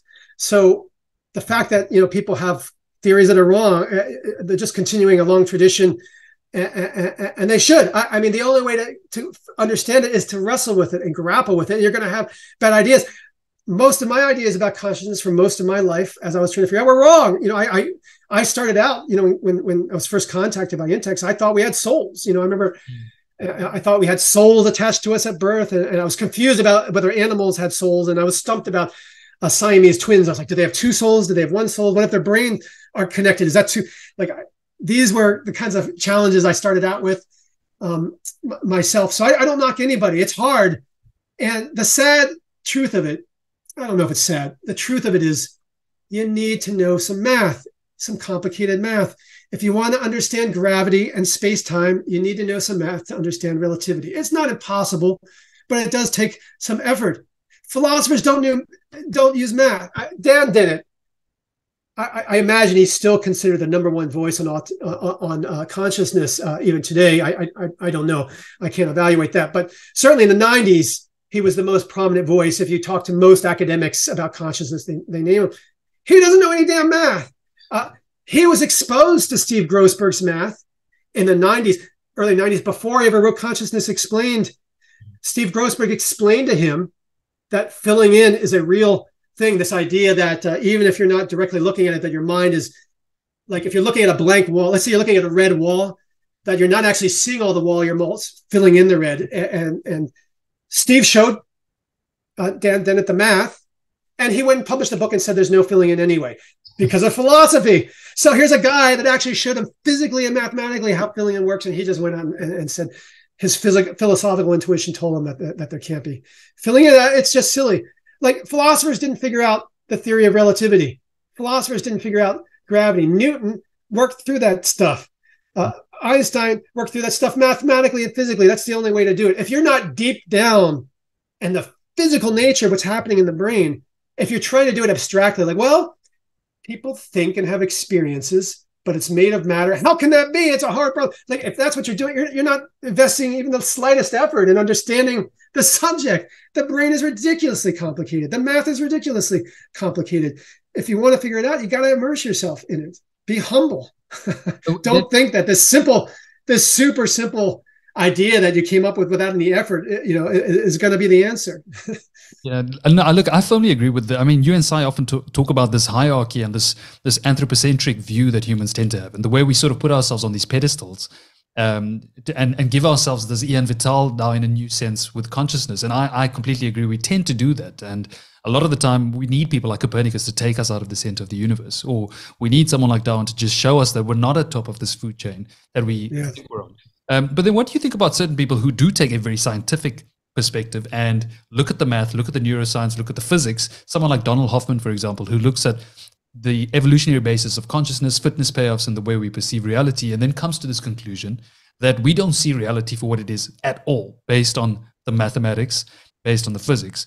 And then how do you view someone who says that and then takes it further by saying, in fact, consciousness is the fundamental reality and physics is produced from consciousness? You don't buy it.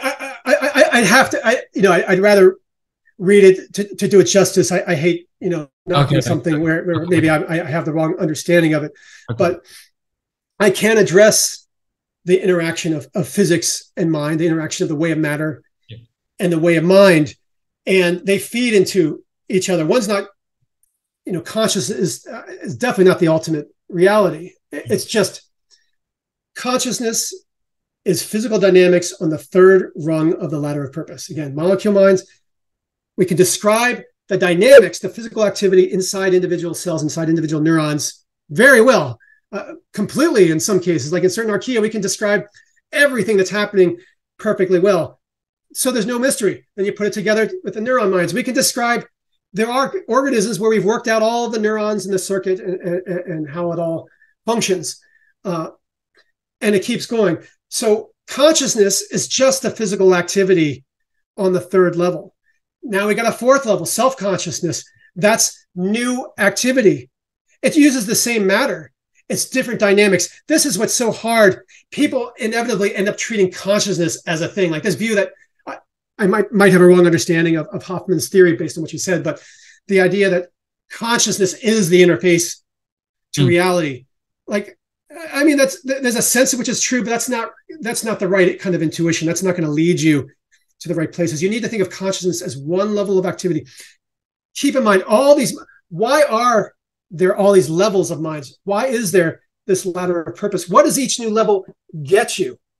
It always takes an increased number of perspectives on reality and unites it to give a broader, richer, more collective reality. So at first in bacteria, archaea, molecule minds, their scope of reality is tiny, microns, millimeters. I think, bacteria travel like a couple centimeters in a time or something like that.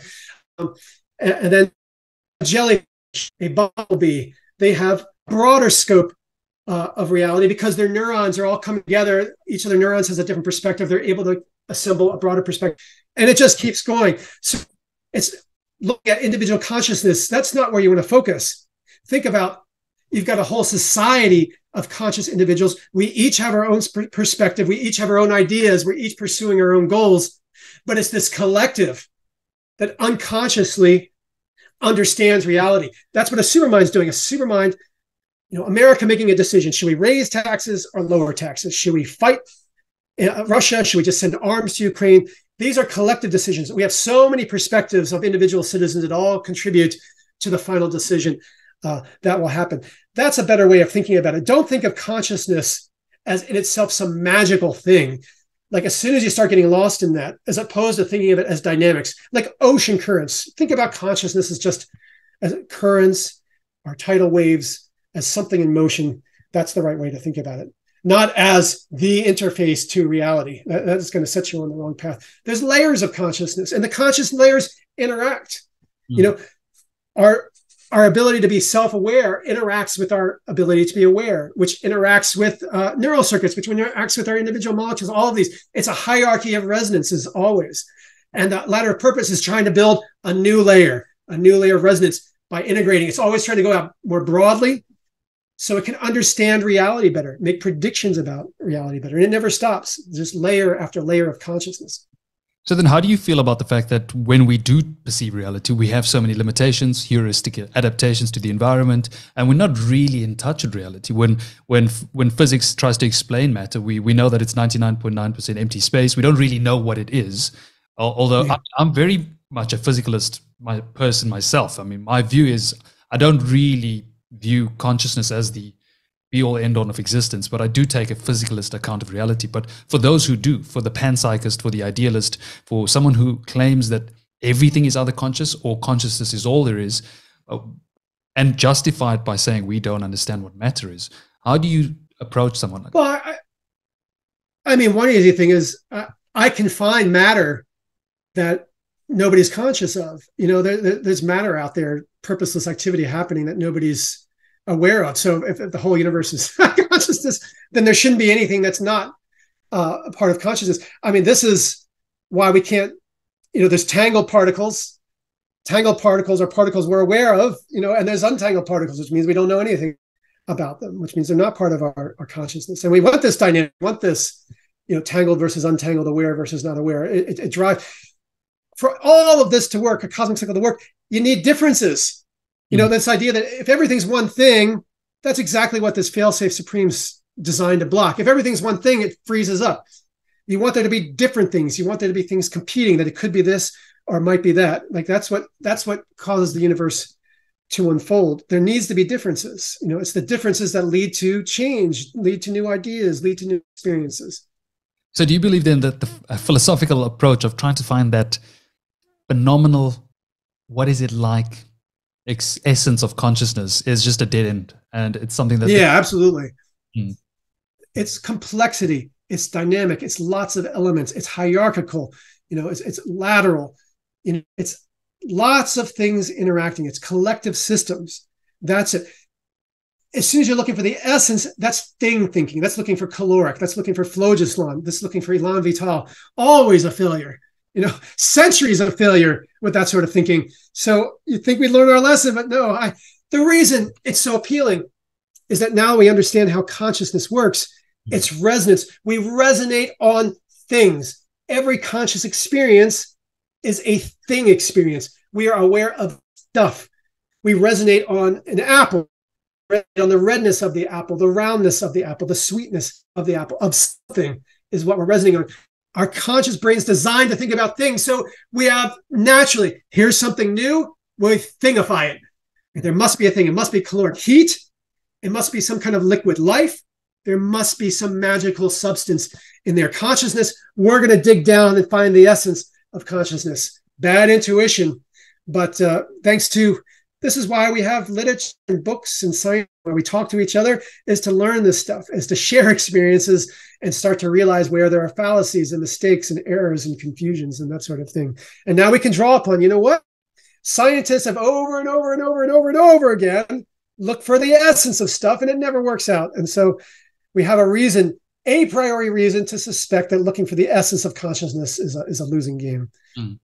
But we don't need to. We have a very good explanation. Steve Gross has worked out all the math for it. It works great. You can see how intuitive it is.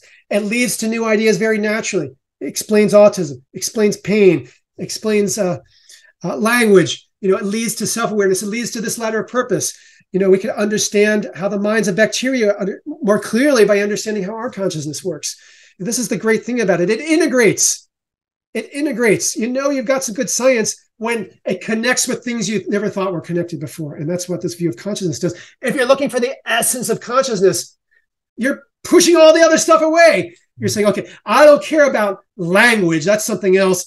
I don't care about bacteria, what they're doing. What does that matter? But it's only when you care about all these things together, holistically, you start to see how consciousness fits within them all. It's like a unit. And again, that's what happened with elan vital. Like we cracked it, not by digging deeper and deeper, but by looking at it holistically. Caloric, same thing. We understood heat by looking at it as a system, collectively, not trying to drill down into the one reductionist thing. It's funny. Physicists are so fond of saying like reductionism is the way, and that all theories that have worked are reductionist, except heat, life, combustion. Those are all holistic theories. They're not reductionist theories. They're dynamic theories. So physicists even delude themselves sometimes about their own theories about what they are. They're not reductionistic. The theory of heat, it's not a reductionist theory. I think another thing is when you're actually reducing certain things to their component parts, sometimes you're not really reducing it and bringing it down in a sense. You're sort of highlighting each component part more. For example, bringing in the fact that we're subatomic particles, becoming sort of biology or chemistry, biology, moving into physiology. It's just broadening the story and creating so much more of a unified, holistic theory of consciousness in general. So in a sense, someone might claim that your theory is very reductionist, but in a sense, it's not really reducing it. It's more just highlighting. It's sort of highlighting. Well, it's holistic and it's dynamic. I mean, it's so like take consciousness itself. It's not being reduced to like here's the consciousness elements. It's a complicated dynamic across many elements. Hierarchical. You can't understand consciousness without understanding 3 layers of hierarchical interrelated dynamics, dynamics of a molecule mind, embedded within the dynamics of a neural circuit, embedded within the dynamics of a module, which is producing consciousness through its communication with other modules. It is all this. It's a system, like life, just like life. There's no elan vital. It's not protoplasm. It's not DNA. There's not something that you point to and say, that is the secret of life. Life is the collective, this holistic activity, this holistic system of many purposeful things. Is there any other aspect of Stephen's work that really impacted you to a point where you feel like, I mean, this is why you perceive this guy as the greatest mind of our time? It is that he has worked out the math for so many different parts of the mind at so many different levels. He worked out how language works in the brain, how we process phonemes, how we process visual inputs, audio inputs, how the response signal in individual neurons, he showed why it has to have a sigmoid shape, which is what it has, as opposed to a linear shape or other shapes. So he works out the math down at the lowest level, like a neural, the neural response function, all the way up to language, which is intermind dynamics. He has math at all these levels that all fit together. It's a lot like the way quantum physics, you can fit together the math of electromagnetism with the math of the weak theory and strong theory. All of this forms theory of particles and forces. So he did the same thing. He united most parts of the mind within a integrated mathematical framework. It's a beautiful thing, but really complicated math that you can't borrow something else. You can't learn relativity and say, oh, it's just a version of relativity, or Bayesian math. You can't learn and say, oh, I see, it's just a subset of Bayesian math. No. It's its own math. It's the math of minds. It's the math of purpose. Let me say one other thing. This is all so much, I know. Keep going. About the dynamics of purpose, evolutionary theory. I told you when I was first, Intex shared this with me, I knew I needed a mathematical framework for the mind. So I started having the ideas about the dynamics, but I needed math. I didn't know how to put any of this into math and that I could share with other humans. And Intex was sharing with me the dynamics, but not like equations. They weren't communicating equations. So I didn't really know how to talk about this stuff. So at first I looked into evolutionary theory. I thought because evolution involved purpose, and there was a little bit of math in evolutionary theory. And it just seemed math. It was talking about competition. It was talking about purpose and design and trajectories over time, things that I was interested in. So I thought, okay, there's probably going to be some math here. So that was the first mathematical framework I was looking at. And I very quickly, it wasn't just that I realized evolutionary psychology was misguided and a dead end, which I even more think now. I mean, it is a dead end. It didn't get anywhere. But what I came to realize is I thought scientists and biologists had a wrong understanding about evolution. I think natural selection, Darwinian evolution by natural selection, it exists, it's real. It's just a subset of the dynamics of purpose and the dynamics of evolution, and not even the main one. Most evolution in the universe is not evolution by natural selection. From here on out, all human evolution, and we are evolving, we're creating new things. The internet is evolution, is not genetic. It's not by natural selection. It's by other dynamics of evolution, dynamics of purpose. So the way of mind is a broad collection of classes of purpose, mental dynamics, consciousness are dynamics of purpose. So is evolution by natural selection, but it's very narrow and limited. And it doesn't even describe accurately genetic evolution. It places too much emphasis on the things, on the genes. Richard Dawkins wrote this book called The Selfish Gene, which kind of summarized this thing view of evolution as things, saying like the main element for evolution is the gene, the selfish gene. By understanding the gene, you understand evolution. No.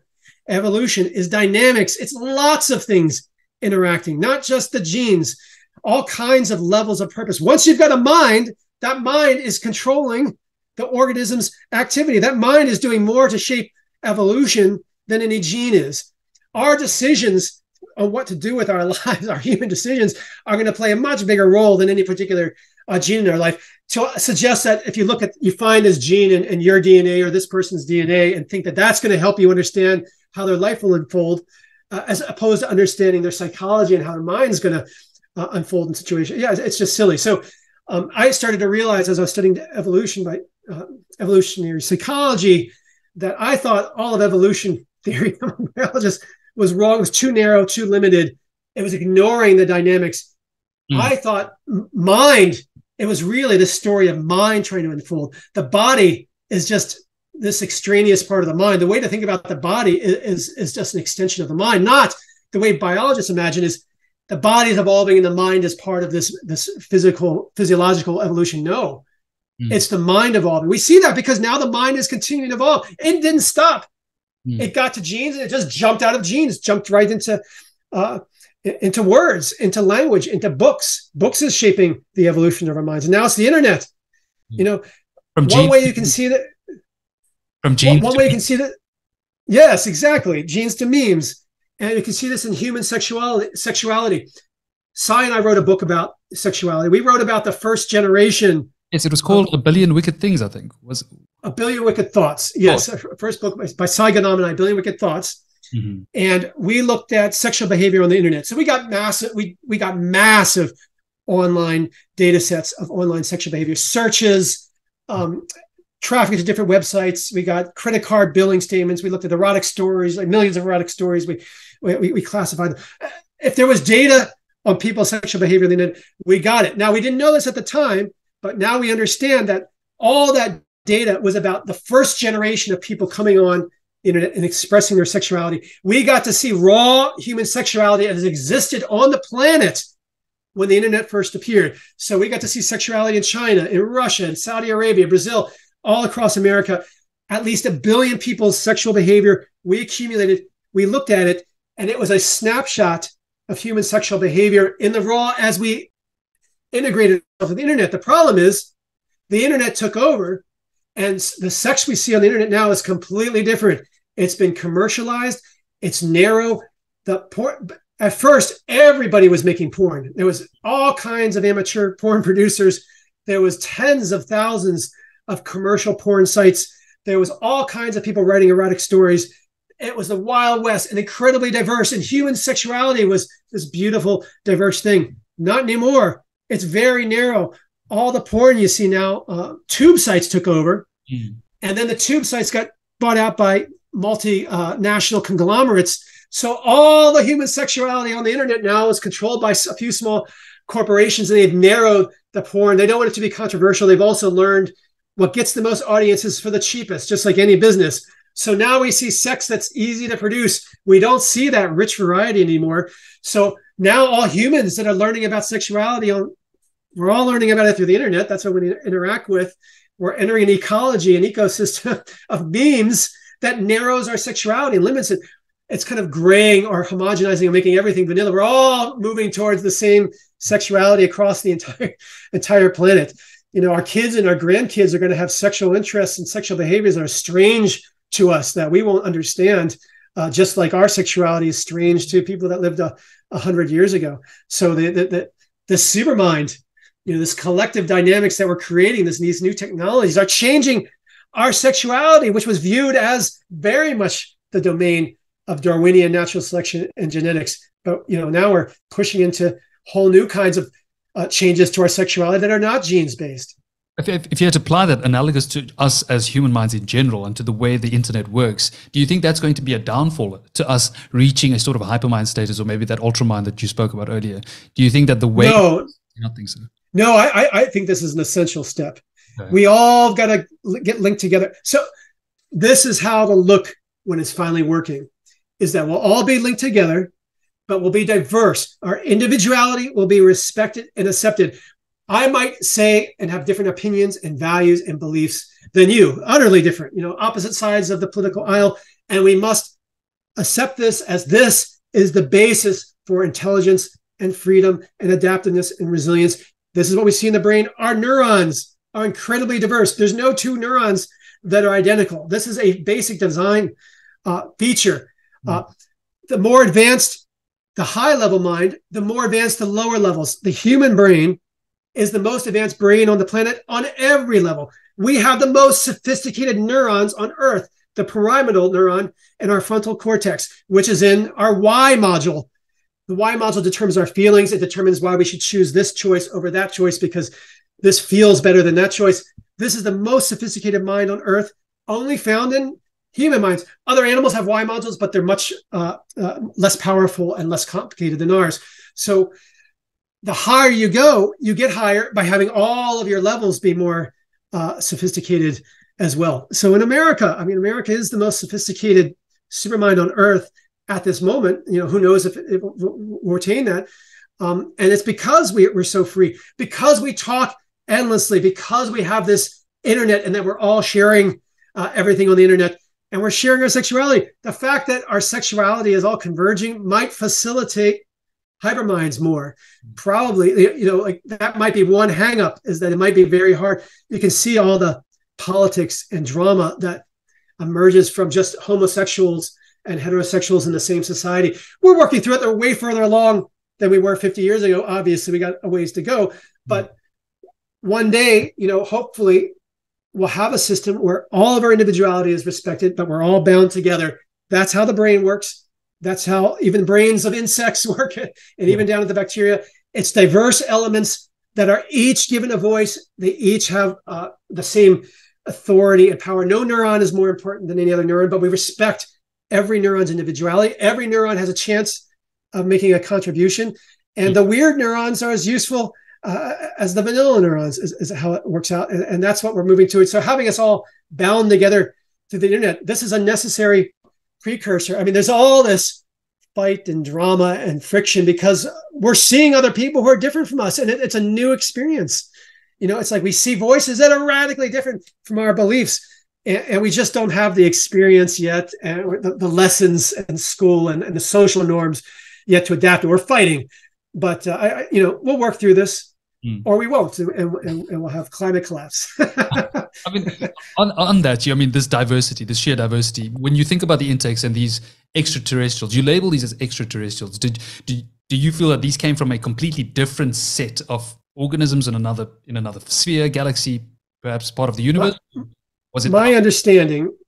And this is not something I'm certain of, so I'm presenting this as this is what it seems like, is that the axiomized minds, 5 and 3, the ones that get to the top level and can start to compete for influence over the physical laws undergirding reality, that they're comprised of many, many, many species that evolved and came up across the universe, possibly multiple universes too. I don't pretend to understand that, but what's always been conveyed to me is it's lots of different heritages, lots of different lines of purpose that came together, which is what we are too. I mean, you know, there's the East and the West. You know, Columbus and the Europeans sailed and discovered. Obviously, they didn't discover and found what they call the New World. But those were two lines of evolutionary history of people that were independent and then came together. So that even happened here on Earth. I mean, there was many kinds of humans. We keep finding new kinds. It was Neanderthal, Erectus. There was the Florensis, the hobbits on an island somewhere on Indonesia. I know there's even other Devosin. I think. Yeah, in Africa, there's also Homeland lady.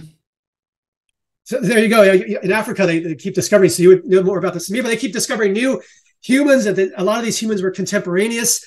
So they came together. They're in us. I mean, if you look at our DNA, some of these other species merged into us. So I think it's a lot. My understanding is it's like that there's one day we may join too. We will ascend, but, you know, maybe we'll probably colonize our solar system. You know, we'll reach, I don't know, an ultramind level. You know, superminds combined to hyperminds combined to ultraminds. Probably we'll have an ultramind human solar system, and that maybe we'll meet up with other ultraminds and form alliances, and over time merge, is my understanding. And then we just keep building. And some of these, apparently, this they have conveyed in clear terms, is like you never know where your ascension is going to end. You might get to this ultramind level, and then you compete against another ultramind and lose, and you're wiped out, and all its constituent species then get wiped out too. But it's a never-ending growth. You're trying to ascend the ladder. Some get to the axiomized, and even the axiomized are not eternal. You know, all minds, all dynamics are dynamic. They have a start and the end. And again, because you can't ever have one eternal, all-knowing, omniscient mind. It's all designed so that new life can form, new minds can form. Humans are going to have different ideas than any other creatures in the universe, and hopefully we'll get our chance to shine our light on the universe and shine our ideas and propose new ideas. Our artists and scientists and creators, there is human science, and it's different than these other sciences. So here's a way of thinking about the difference between art and science and higher levels. So art is dynamics within an individual mind. Art is mind-to-mind sharing. I am sharing my individual experience. I'm writing a book. I'm making a painting. This is what life is like to me. Here's some experience of mine that I want to share with you. And you, as another person, take that experience directly. And maybe it will mean something to you. Maybe it won't, but it's a direct mind-to-mind experience. That's art. Science is our supermind experience. Science is articulating what our experience of reality is like as a supermind, this collective experience. We experience electromagnetic radiation that follows these laws. We experience E equals MC squared. Now we've got the three equations of consciousness. This is what our human society has experienced, and we're organizing it as best we can. Apparently, when we encounter other societies, civilizations that have risen to another level, their view of this will be slightly different. I mean, there'll be some overlap. We all remember the Big Bang. All of us have, the Big Bang is in the past for all creatures, for all minds, for all the axioms. We all remember the Big Bang. So we will have some commonalities, but our overall experiences, we might have different perspectives on the electromagnetic force than others. And then we'll share these, and together, these will give us a whole new perspective above science. I call it blood magic entirely for personal reasons, this level of understanding that's above science. So there's art, there's science, there's blood magic. Yes, so human science is certainly figuring out reality as humans are experiencing it, but other creatures might experience the same reality differently. And one day we'll combine our views with theirs, and we'll all grow as a result of it. That's what this view is, and that's what Intex have been telling me. Do you think that radio, you said it often happens with radio waves and radios sort of maybe antennas and stuff. Do you think that there's a reason this happens via that electromagnetic spectrum? Do you think there's a specific special quality to that allows the communication to occur? Do you think? I mean, it is very, very interesting that it's electromagnetic radiation that's the limiting, speed of the cosmos. That it's nothing goes faster than electromagnetic radiation with light. But it is a very curious thing that is the force, that is the dynamic. And I can't say I understand why. That is a mystery I'm interested in. I try to find out from Intex, but they haven't given me. They addressed it in a way that I couldn't make sense of it. But I find that the most curious thing. Like there's these four forces. Gravity is really something different. I don't think physicists want this integrated theory, unified theory, gravity to integrate with the quantum physics. I don't even know if that's necessary or the right way of looking at it. I'm a little agnostic, but a little skeptical maybe of that. But I mean. Is it really, this more than anything lets me believe that electromagnetic and strong and weak really are the same force, because that would make the most sense that this force, you can't go faster than the one force, the way of matter. That seems to make more sense to me. But that is something that I find baffling, is why that it is electromagnetic radiation. That's the thing that nothing can go. It is quite intriguing. Kind of fixes space-time. Yeah. Yeah. Look, okay, this has been amazing. I mean, so many things to absorb. A lot of I think the listeners and the viewers are going to be completely shocked, of course, to hear this. But I mean, from how thinking emerged from chaos to obviously a cosmic cycle, what would you think are the most important takeaways from the journey of the mind going into this new cosmic cycle that obviously people are going to hear about? And what should they take away from the previous book going into this new book, and what can they expect? The number one takeaway, as I said, but this can't be emphasized enough, is that the universe was designed for love, for compassion, for empathy, for connection. This is part of the design. This exists because of the fail-safe supreme, because the universe is designed so that there can never be a single God. There can never be one all-knowing, all-powerful being. That allows love to emerge and emerge and emerge again. And it's up to us to find that love. None of this is predestined. None of this is foretold. We have free will, and we can choose actions and behaviors that lead to love, lead to greater love. We can choose to love others and to behave kindly. It's within our purview. And it matters. Whether we do or not alters the future, determines whether humankind will ascend or not. It's wonderful. We're given all the tools we need, all the opportunities we need to ascend, but it's up to us as individuals, up to us as individual communities, and up to us collectively as a species. We designed the universe, thinking beings like us, and we continue to design the universe. It's on our shoulders. The universe is made for us. We're supposed to be here. We enjoy it, love one another, create, try to solve it. All of this contributes to this cycle, contributes to this never-ending story. It's a lovely thing. You can study the math and physics and science at any level.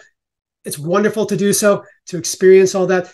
It can all be known. It's a great thing. It allows all of us our own individual journeys of understanding and self-awareness and growth. It allows societies, it allows species, all of us to have a chance at aspiring to those higher rungs. It's wonderful. I mean, you say it perfectly. It's beautiful. But when to close off, I think we'll close off soon. But how's your time? You're all right for time, Ogi? Sure, yes. When you think about this teleology, I mean, you're saying that the universe is designed for the love and this purpose. Do you think that is compatible then with free will? Do you think that we're meant to get to that point, or do you think that we don't have to necessarily, and there is an alternative? Free will has to be created, and it has to be embraced. Free will is one of the categories of dynamics that exists only if you believe it exists. There's a lot of dynamics. There's a lot of things in the reality that only exist if you think they exist. Beauty is another one. There's no beauty in the universe unless you think there's beauty in the universe. So you have to believe in free will. If you don't believe in free will, you'll never have free will. So it is a sophisticated act. It takes a sophisticated mental architecture, mental structure. Flies, insects do not have free will. And animals, but besides humans, don't have free will. You need this fourth rung. You need a language to have free will. But it's designed, if you have to rise to free will. And for a country to have free will requires building. For all these higher minds too, you need to build the architecture. It doesn't happen automatically. It's not magical. It's not like a spiritual event. It's just building the architecture, like anything else, the architecture of purpose. In our own brains, we can explain it involves the basal ganglia. That's an essential structure in our own free will, but you need a society around you as well. You can't have free will without being embedded within a supermind, because the supermind needs to give you language and sophisticated concepts. The notion of free will. You need a notion of free will to have free will. A chimpanzee can't ascend to it because it can't understand. Its mind can't ever form this idea that I am deciding my own fate. Like that's a complicated idea, a sophisticated idea. Kids can't understand. It takes time for society, for species, for supermind to even build up that idea, and then for the individuals to embrace it, as it should be, though. Free will is earned. You have to work for it, as it should be. And then you develop it. You can have more or less free will, based on the architecture you have, based on the experiences, based on the decisions you made, can lead to more or less free will. That's part of this journey too. It's a journey of love and a journey of free will. Just the freedom of action is a way to think of free will. And that's why diversity is so essential. The more views and perspectives, the more people we have with different ideas, the greater the range of freedom of action that we have. I mean, the ideas I have of things I can do are limited by my brain, but maybe you'll share an idea I've never had of something I can do. That might expand my range of free will. I'm now sharing with you and your listeners, a view of free will, that you can embrace it. You can choose it. Like choosing the free will is what creates free will. And then you develop it. Like now you have this idea, and maybe some people will develop their own free will, within this framework. So when you mention this, it's designed for this love. If someone had to ask you, then who designed it? What would you say? We did. All minds. We all rise. So there's a saying in text we all work for zero, and to zero we all return. So there's this chaotica, quantum physics, way of matter happening everywhere all the time, just this endless frothing. And from this frothing, there's always the potential for structures to grow. And from those structures, there's always the chance for minds to grow.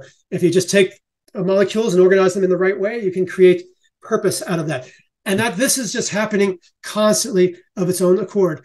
Molecule minds arising all the time in different places in the universe out of this chaotic, out of this quantum froth. And maybe they'll rise to neuron minds, or maybe not. Maybe we'll find on Titan, or some moon of Saturn.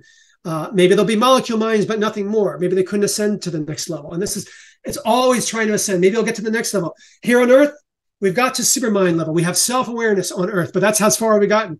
Maybe we'll keep going, maybe not. But this just keeps arising as long as you have it. And then the axiomized minds, if you get to the top, they're constantly creating new physical dynamics, like a new kind of predictive randomness, new kind of quantum physics. So it's just constantly churning. So it was minds that came before us and generations before that shaped the reality we have now. But we are shaping the reality that future minds will have. And it just goes on and on and on. Do you think that there's a possibility that there's a multiverse of sort of mind shaping universes out there? I do not think there's a multiverse. Okay. I do not think there's a multiverse in the sense that there's infinite versions of us in other realities. Some physics have this idea that anytime there's a quantum event, the atom goes this way and this way. There's two universes. That both these universes are brought into existence. I don't think that's necessary. I think it's a little silly. It doesn't match up with anything in-text has shared with me. It's that the universe just keeps going on and on forever. There's always new minds, always new experiences. They're ascending. Some are falling.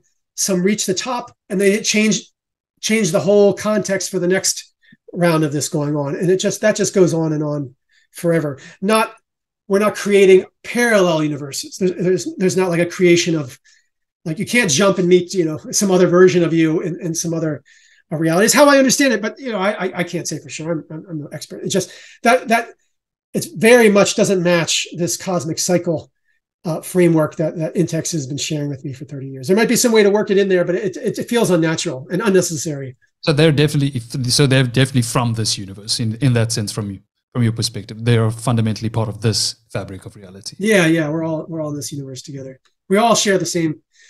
As far as I understand, there's one physical universe, and we're all in it, and we all remember the Big Bang. Have they ever told you anything that you consider to be fundamentally wrong? No. I mean, no. There's been plenty of things I didn't understand.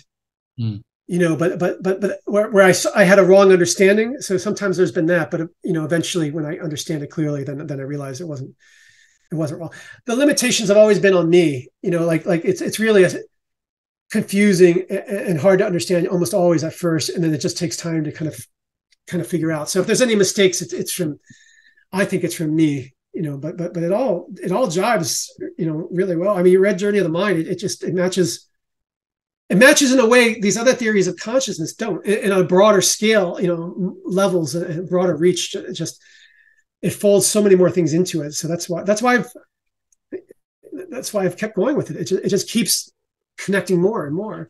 You touched on a lot of what's going to happen in the future. Was there anything that they have told you about the past, prior to our existence, prior to minds, that maybe we should know about, that you think is worth sharing in general?